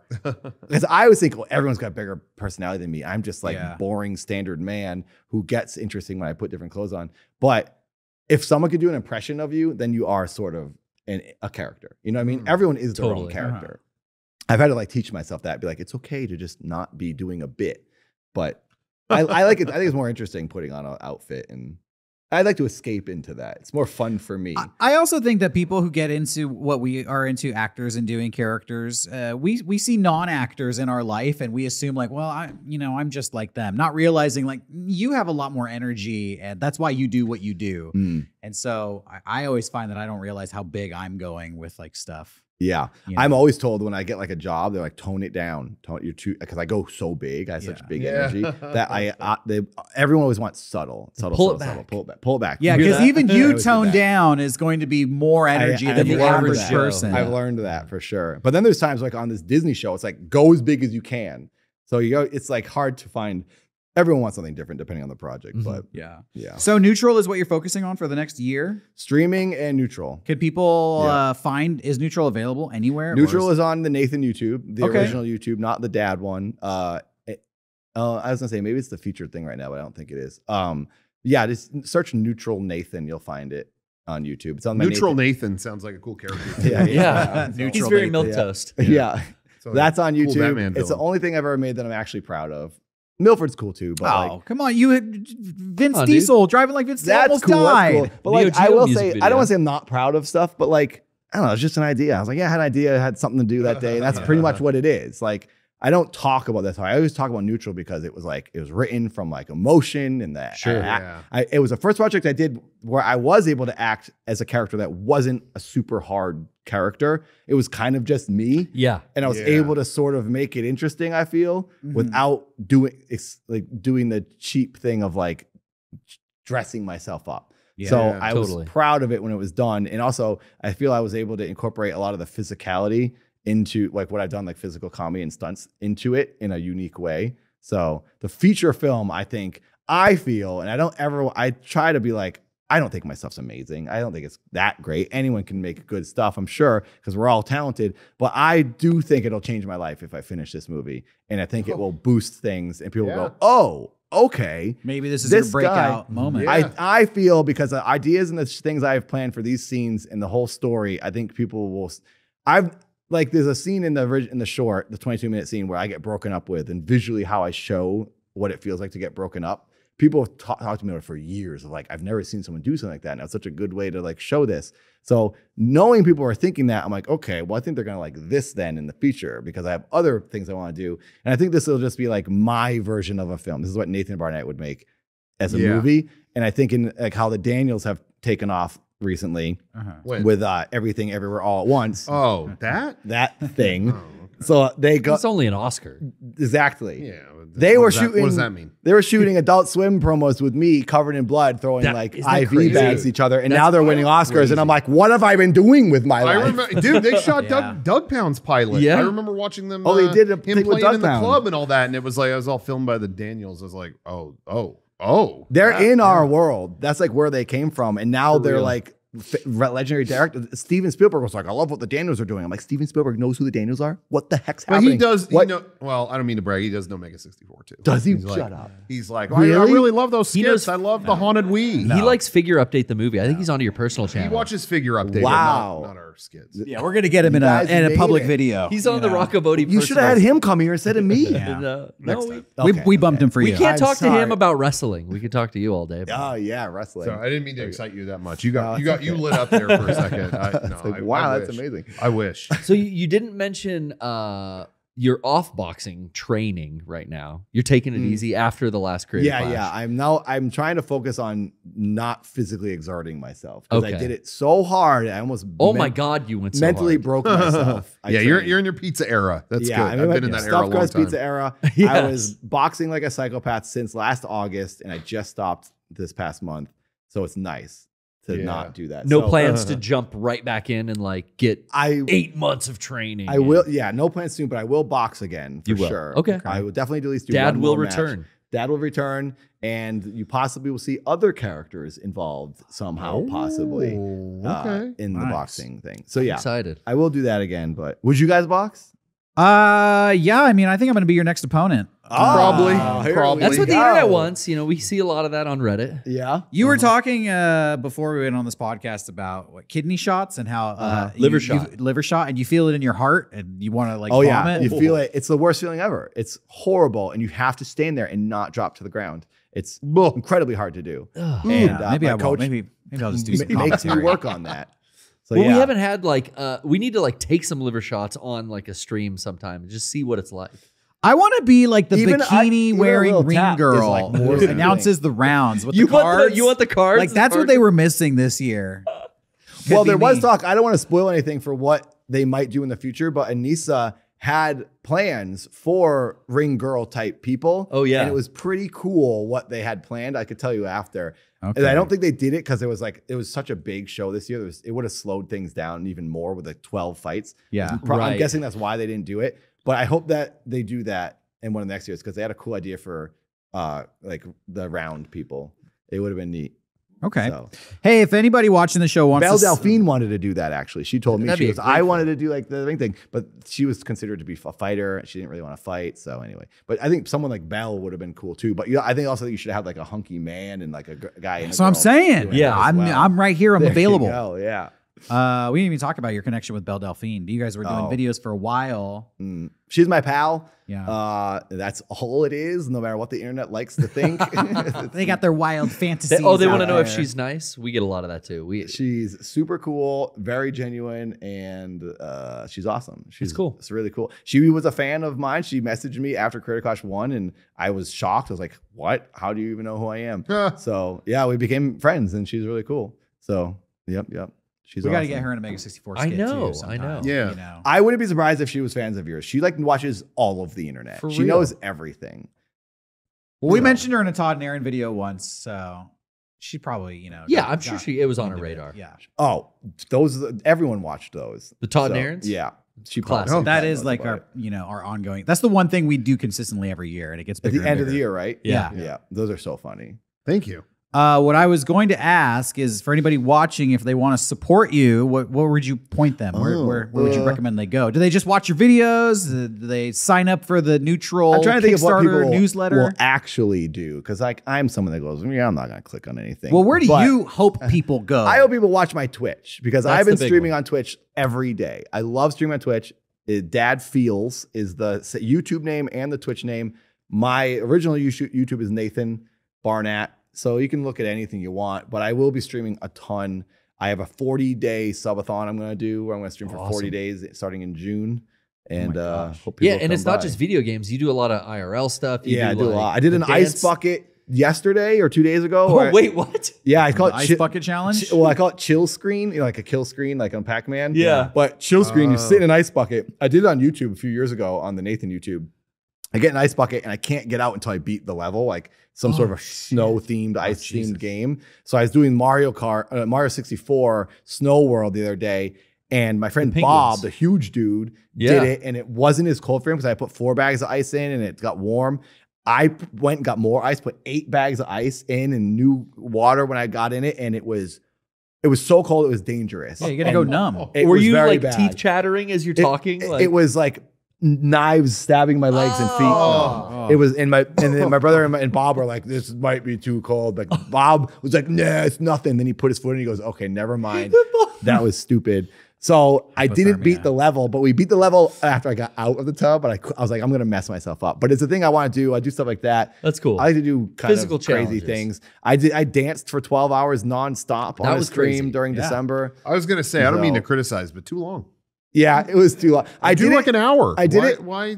Why 12? I was leading to that over years. I did an hour downtown LA, just danced straight for an hour, public. I did it. And then I went to Okay. Santa Monica and I danced for 4 hours as random, picked a random number to outdo the one. Danced in the public for 4 hours as Dad on the Dad channel. And then I did one New Year's Eve. I did 10 hours leading up to New Year's. When it turned to New Year's, I did 10 hours nonstop dancing. And then I was like, I kind of have to just do 12 and be done with it. Yeah. So on 12/12/2022, I danced for 12 hours. I did it on YouTube, so it's logged as a video on the Dad You went channel. hard too. And I tried to dance, really dance. So I don't want people, my thought was like, if people check in and out throughout the day and they see me just going like, that's not cool. That's cheating. So I was like, I need to be dancing pretty hard the whole time, no matter when they're looking. And I feel I did a pretty good job of going that's all amazing. Out. That's Did you incredible. prep logistically? Like, did you fast so you wouldn't have to go to the bathroom? Make a or- playlist. I didn't do anything. I basically just got, I got Pedialyte, I got Gatorade, LCL, sorry, that's what from Neon Genesis. Yeah, of course. I'm very familiar. Dad bought Drinks LCL. It's a liquid that goes in the Mech Warriors that surrounds the pod. Great. And that's what the dad bought drink to communicate with the glowing cube. It's the moisture in the air that connects his brain like Wi-Fi. Did you just have a stroke? Are you okay? I'm giving the lore of the dad story. There's a dad story that like 6 people pay attention angels to. come to Earth. Sackwheel's the first angel. Yes. Dad Tabor's and the Neon last. Genesis. Speaking of, I just got a new Masato tattoo the other day.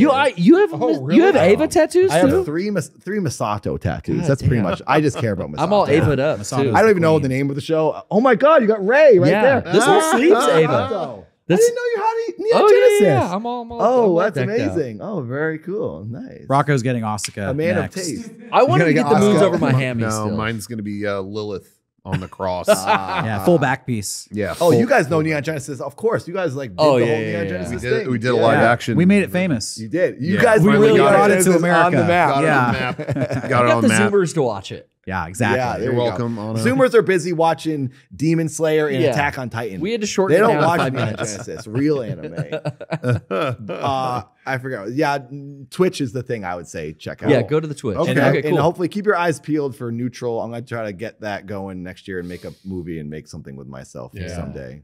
Yeah. Well, Yeah. Keep let an us eye know. on We'll Seth promote Rollins. Neutral. Yeah. I would and also love to have you guys in this movie. So we would love to do it. I have a role for Matt Watson, who I assaulted last year at Creator Class. Oh, your Yeah, son. that's right. my So son, sad. Joe Rogan. I'm Yeah, I sorry. heard about So that on sad. Rogan. It's just That's- pathetic a father would do that to his son. Tee off on your son You in the fucking movie. failed as a father.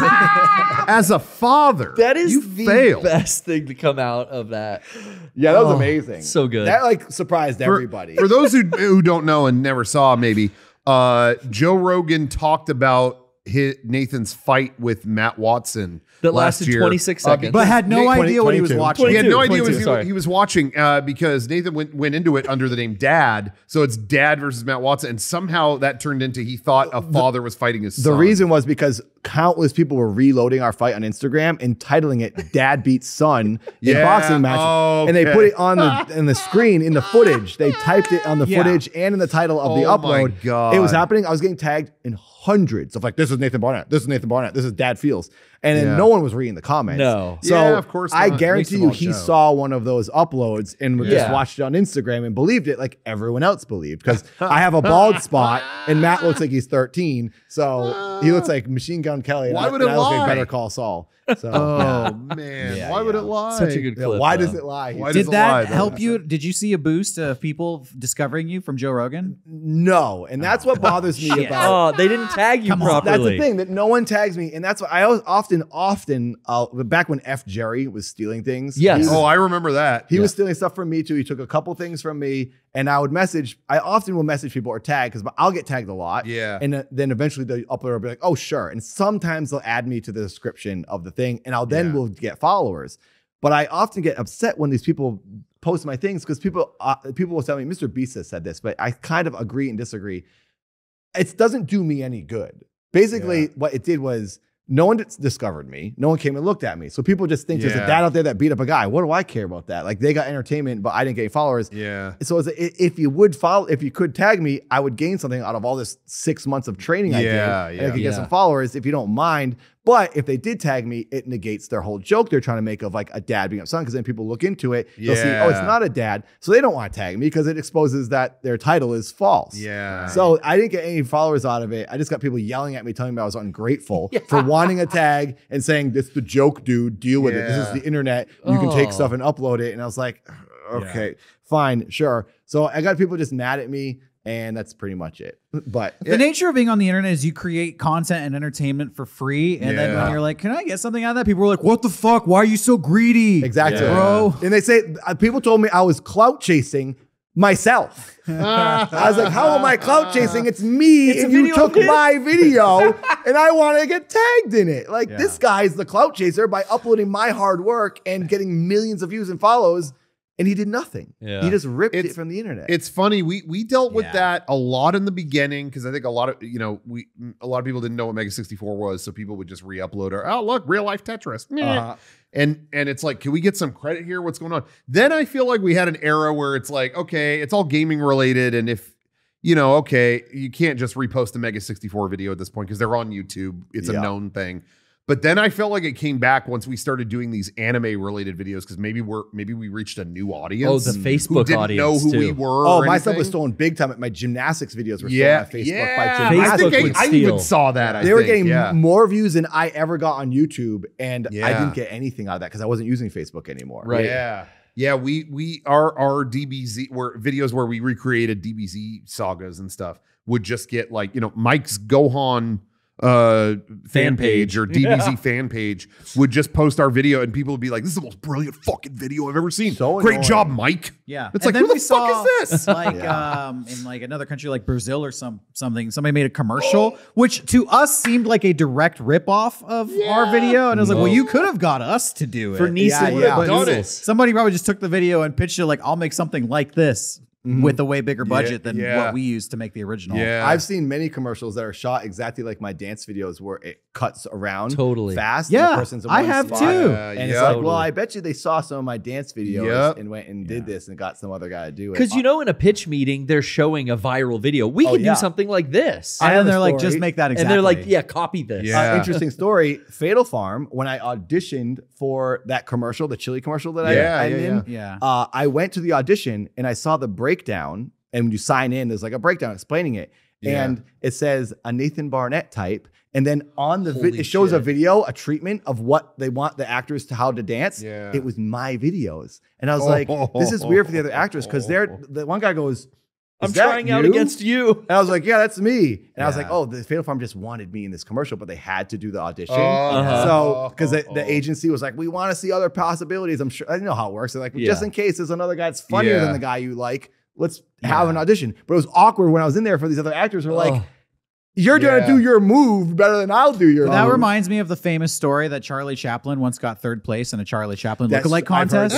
So it's like, we want a Nathan Barnatt type, but not you, because this other guy did it better. Yeah, exactly. Because this guy's funnier than you as you. You never know. There's one thing, well, I'm not going to say, I don't know if we've ever even talked about it, Derek, so maybe I'll save my comment for after, but there's one thing out there in the video game world that I've had multiple people go like, hey, did you guys work on this thing? No. Okay. Cause when we had meetings, it was always like your name brought up, like Mega64 style this, Mega64 style that. Oh, really? Like you guys were the template for this. And it's like, yeah, why didn't they ask us? And this thing has always bugged me. I'll tell you later, but we're not going to talk about it. But I've had this happen to me multiple times where they're like, wait, you're still not involved in that? Cause they always bring you up and it's like, nope.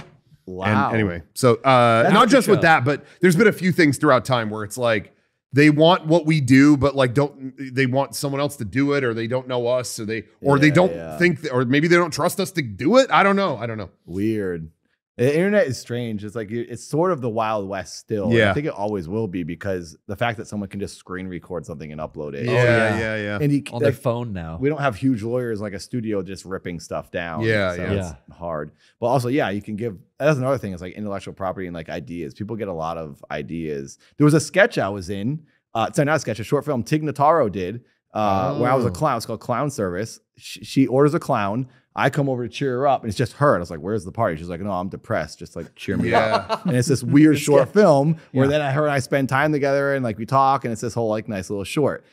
Like she puts it out. She's friends with Louis C.K. He was like knowing about her short and helped her somehow with it.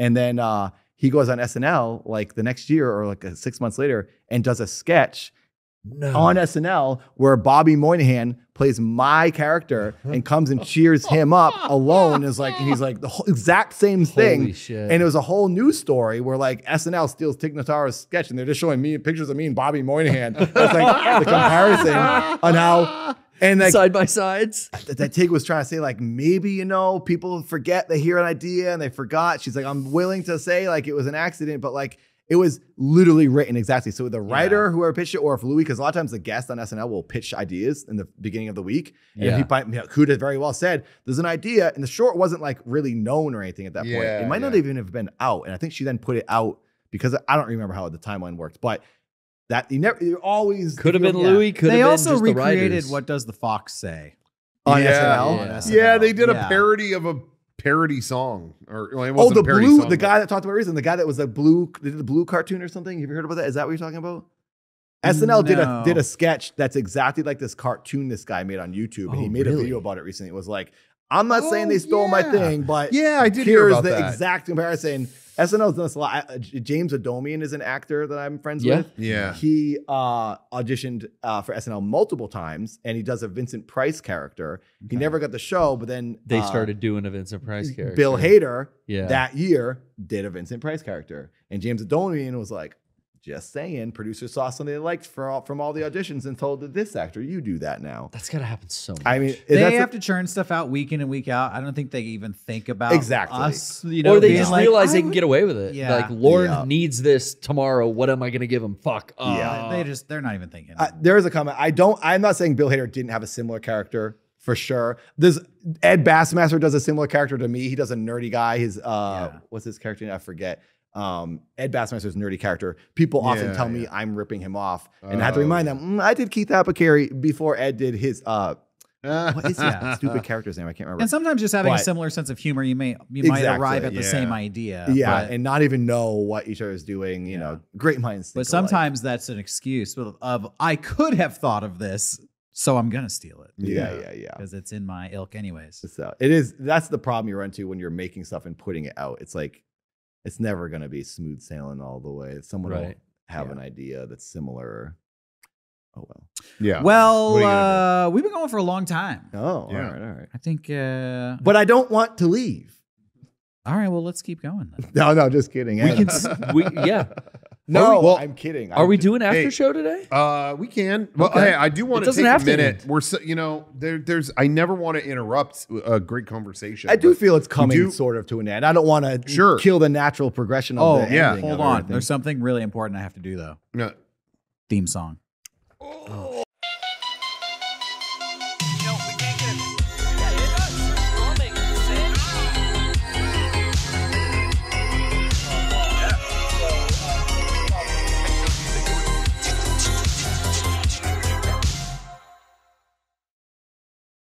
Welcome to the Mega64 Podcast, everybody. We're going to have a great show tonight. It's going to be a great episode. It's going to be awesome. I hope you liked our intro. We're going to, kind of kick things off the right way.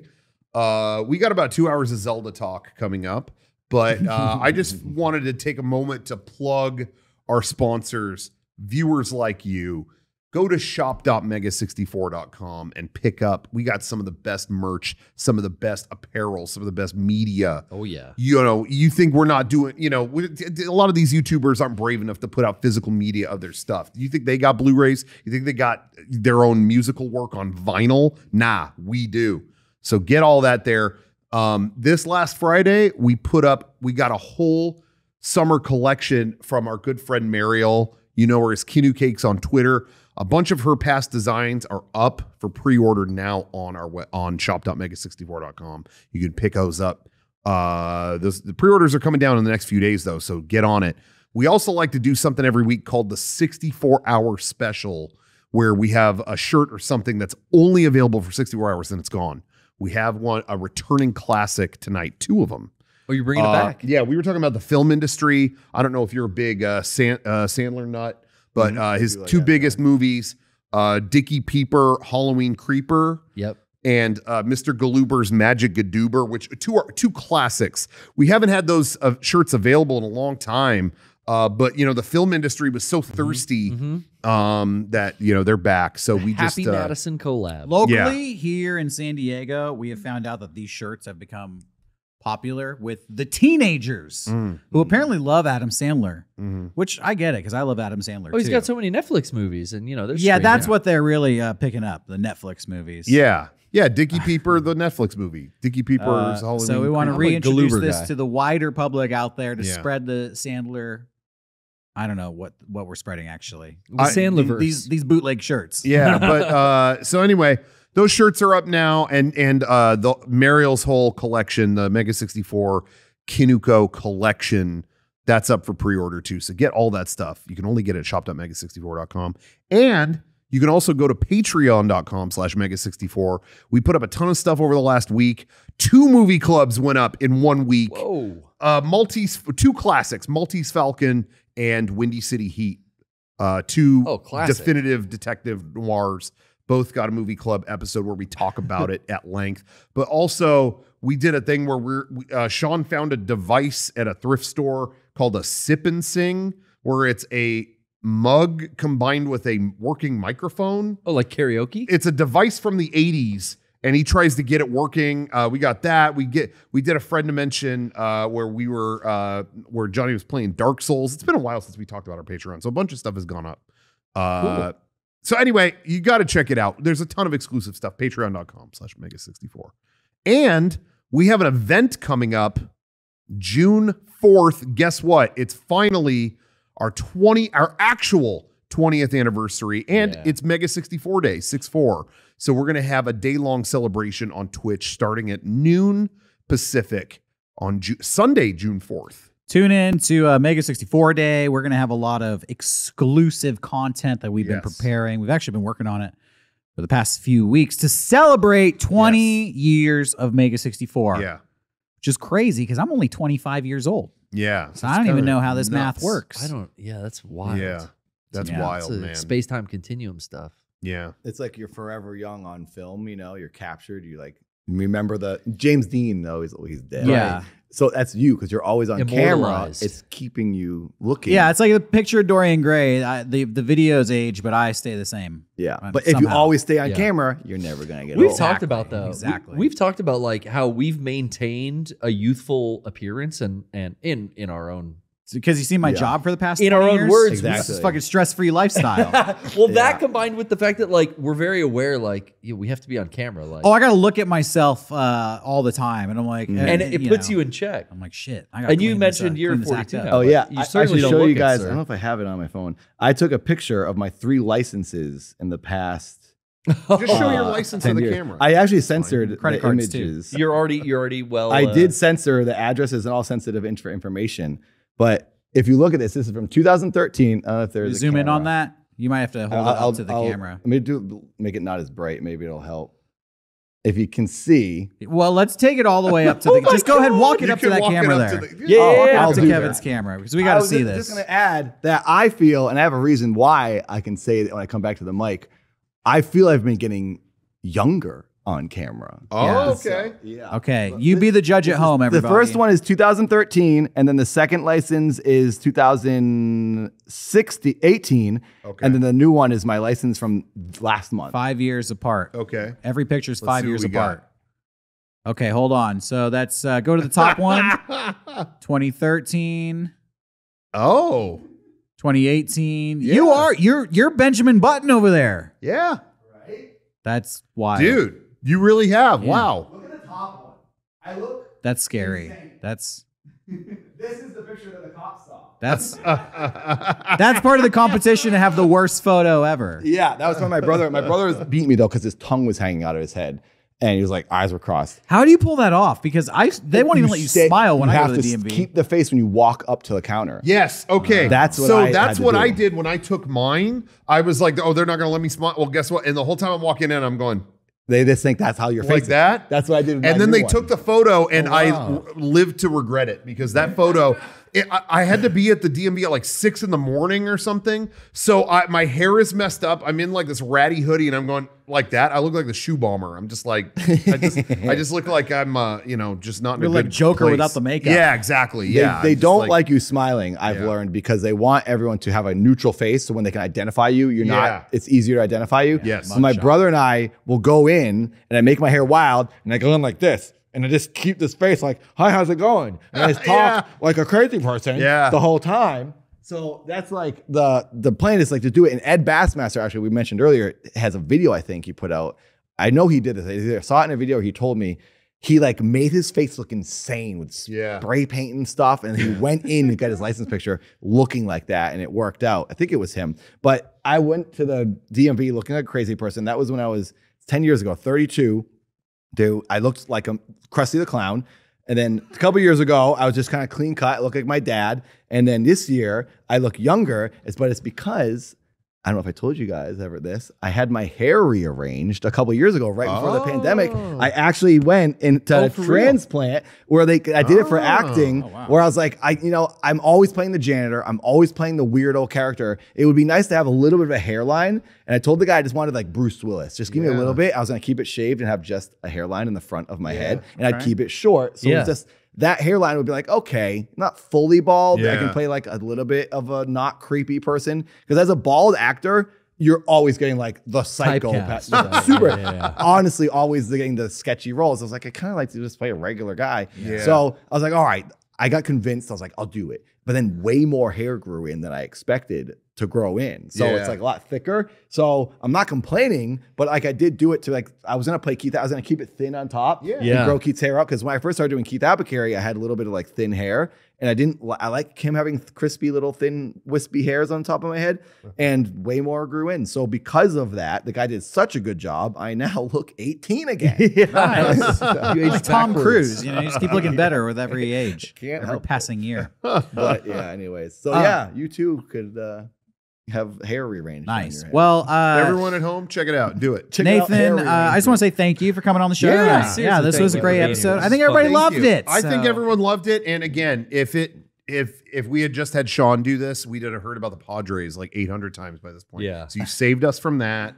I can't thank you enough just for that. And you're welcome back anytime you want to come on the show. I would like to be here when Sean's here because I haven't seen him in a while and I miss him. He did send me a message. It was like, sorry, I can't be there, but see you soon. So I will hopefully see you guys soon anyway. Absolutely. Yeah, definitely. Thank you. Again. Open door policy for you. Not everybody. Thank you. I am a big fan. I love you guys all. Hopefully. Oh, thanks. We love you too. I'll see you shortly. We're rooting. We're rooting for your breakout film next year. Yes. Well, you'll be in it. So yeah. Okay, good. Now we're really rooting for it. We're rooting extra hard. Nice. Johnny, you have anything you want to add? No, I'm good. Johnny's good. Oh, I saved it for the end so you could ask a really cool question. Okay, that's it. I'm good. That's all he's got. All right. Thanks for watching, everybody. We will see you next time. Have a good one. Bye.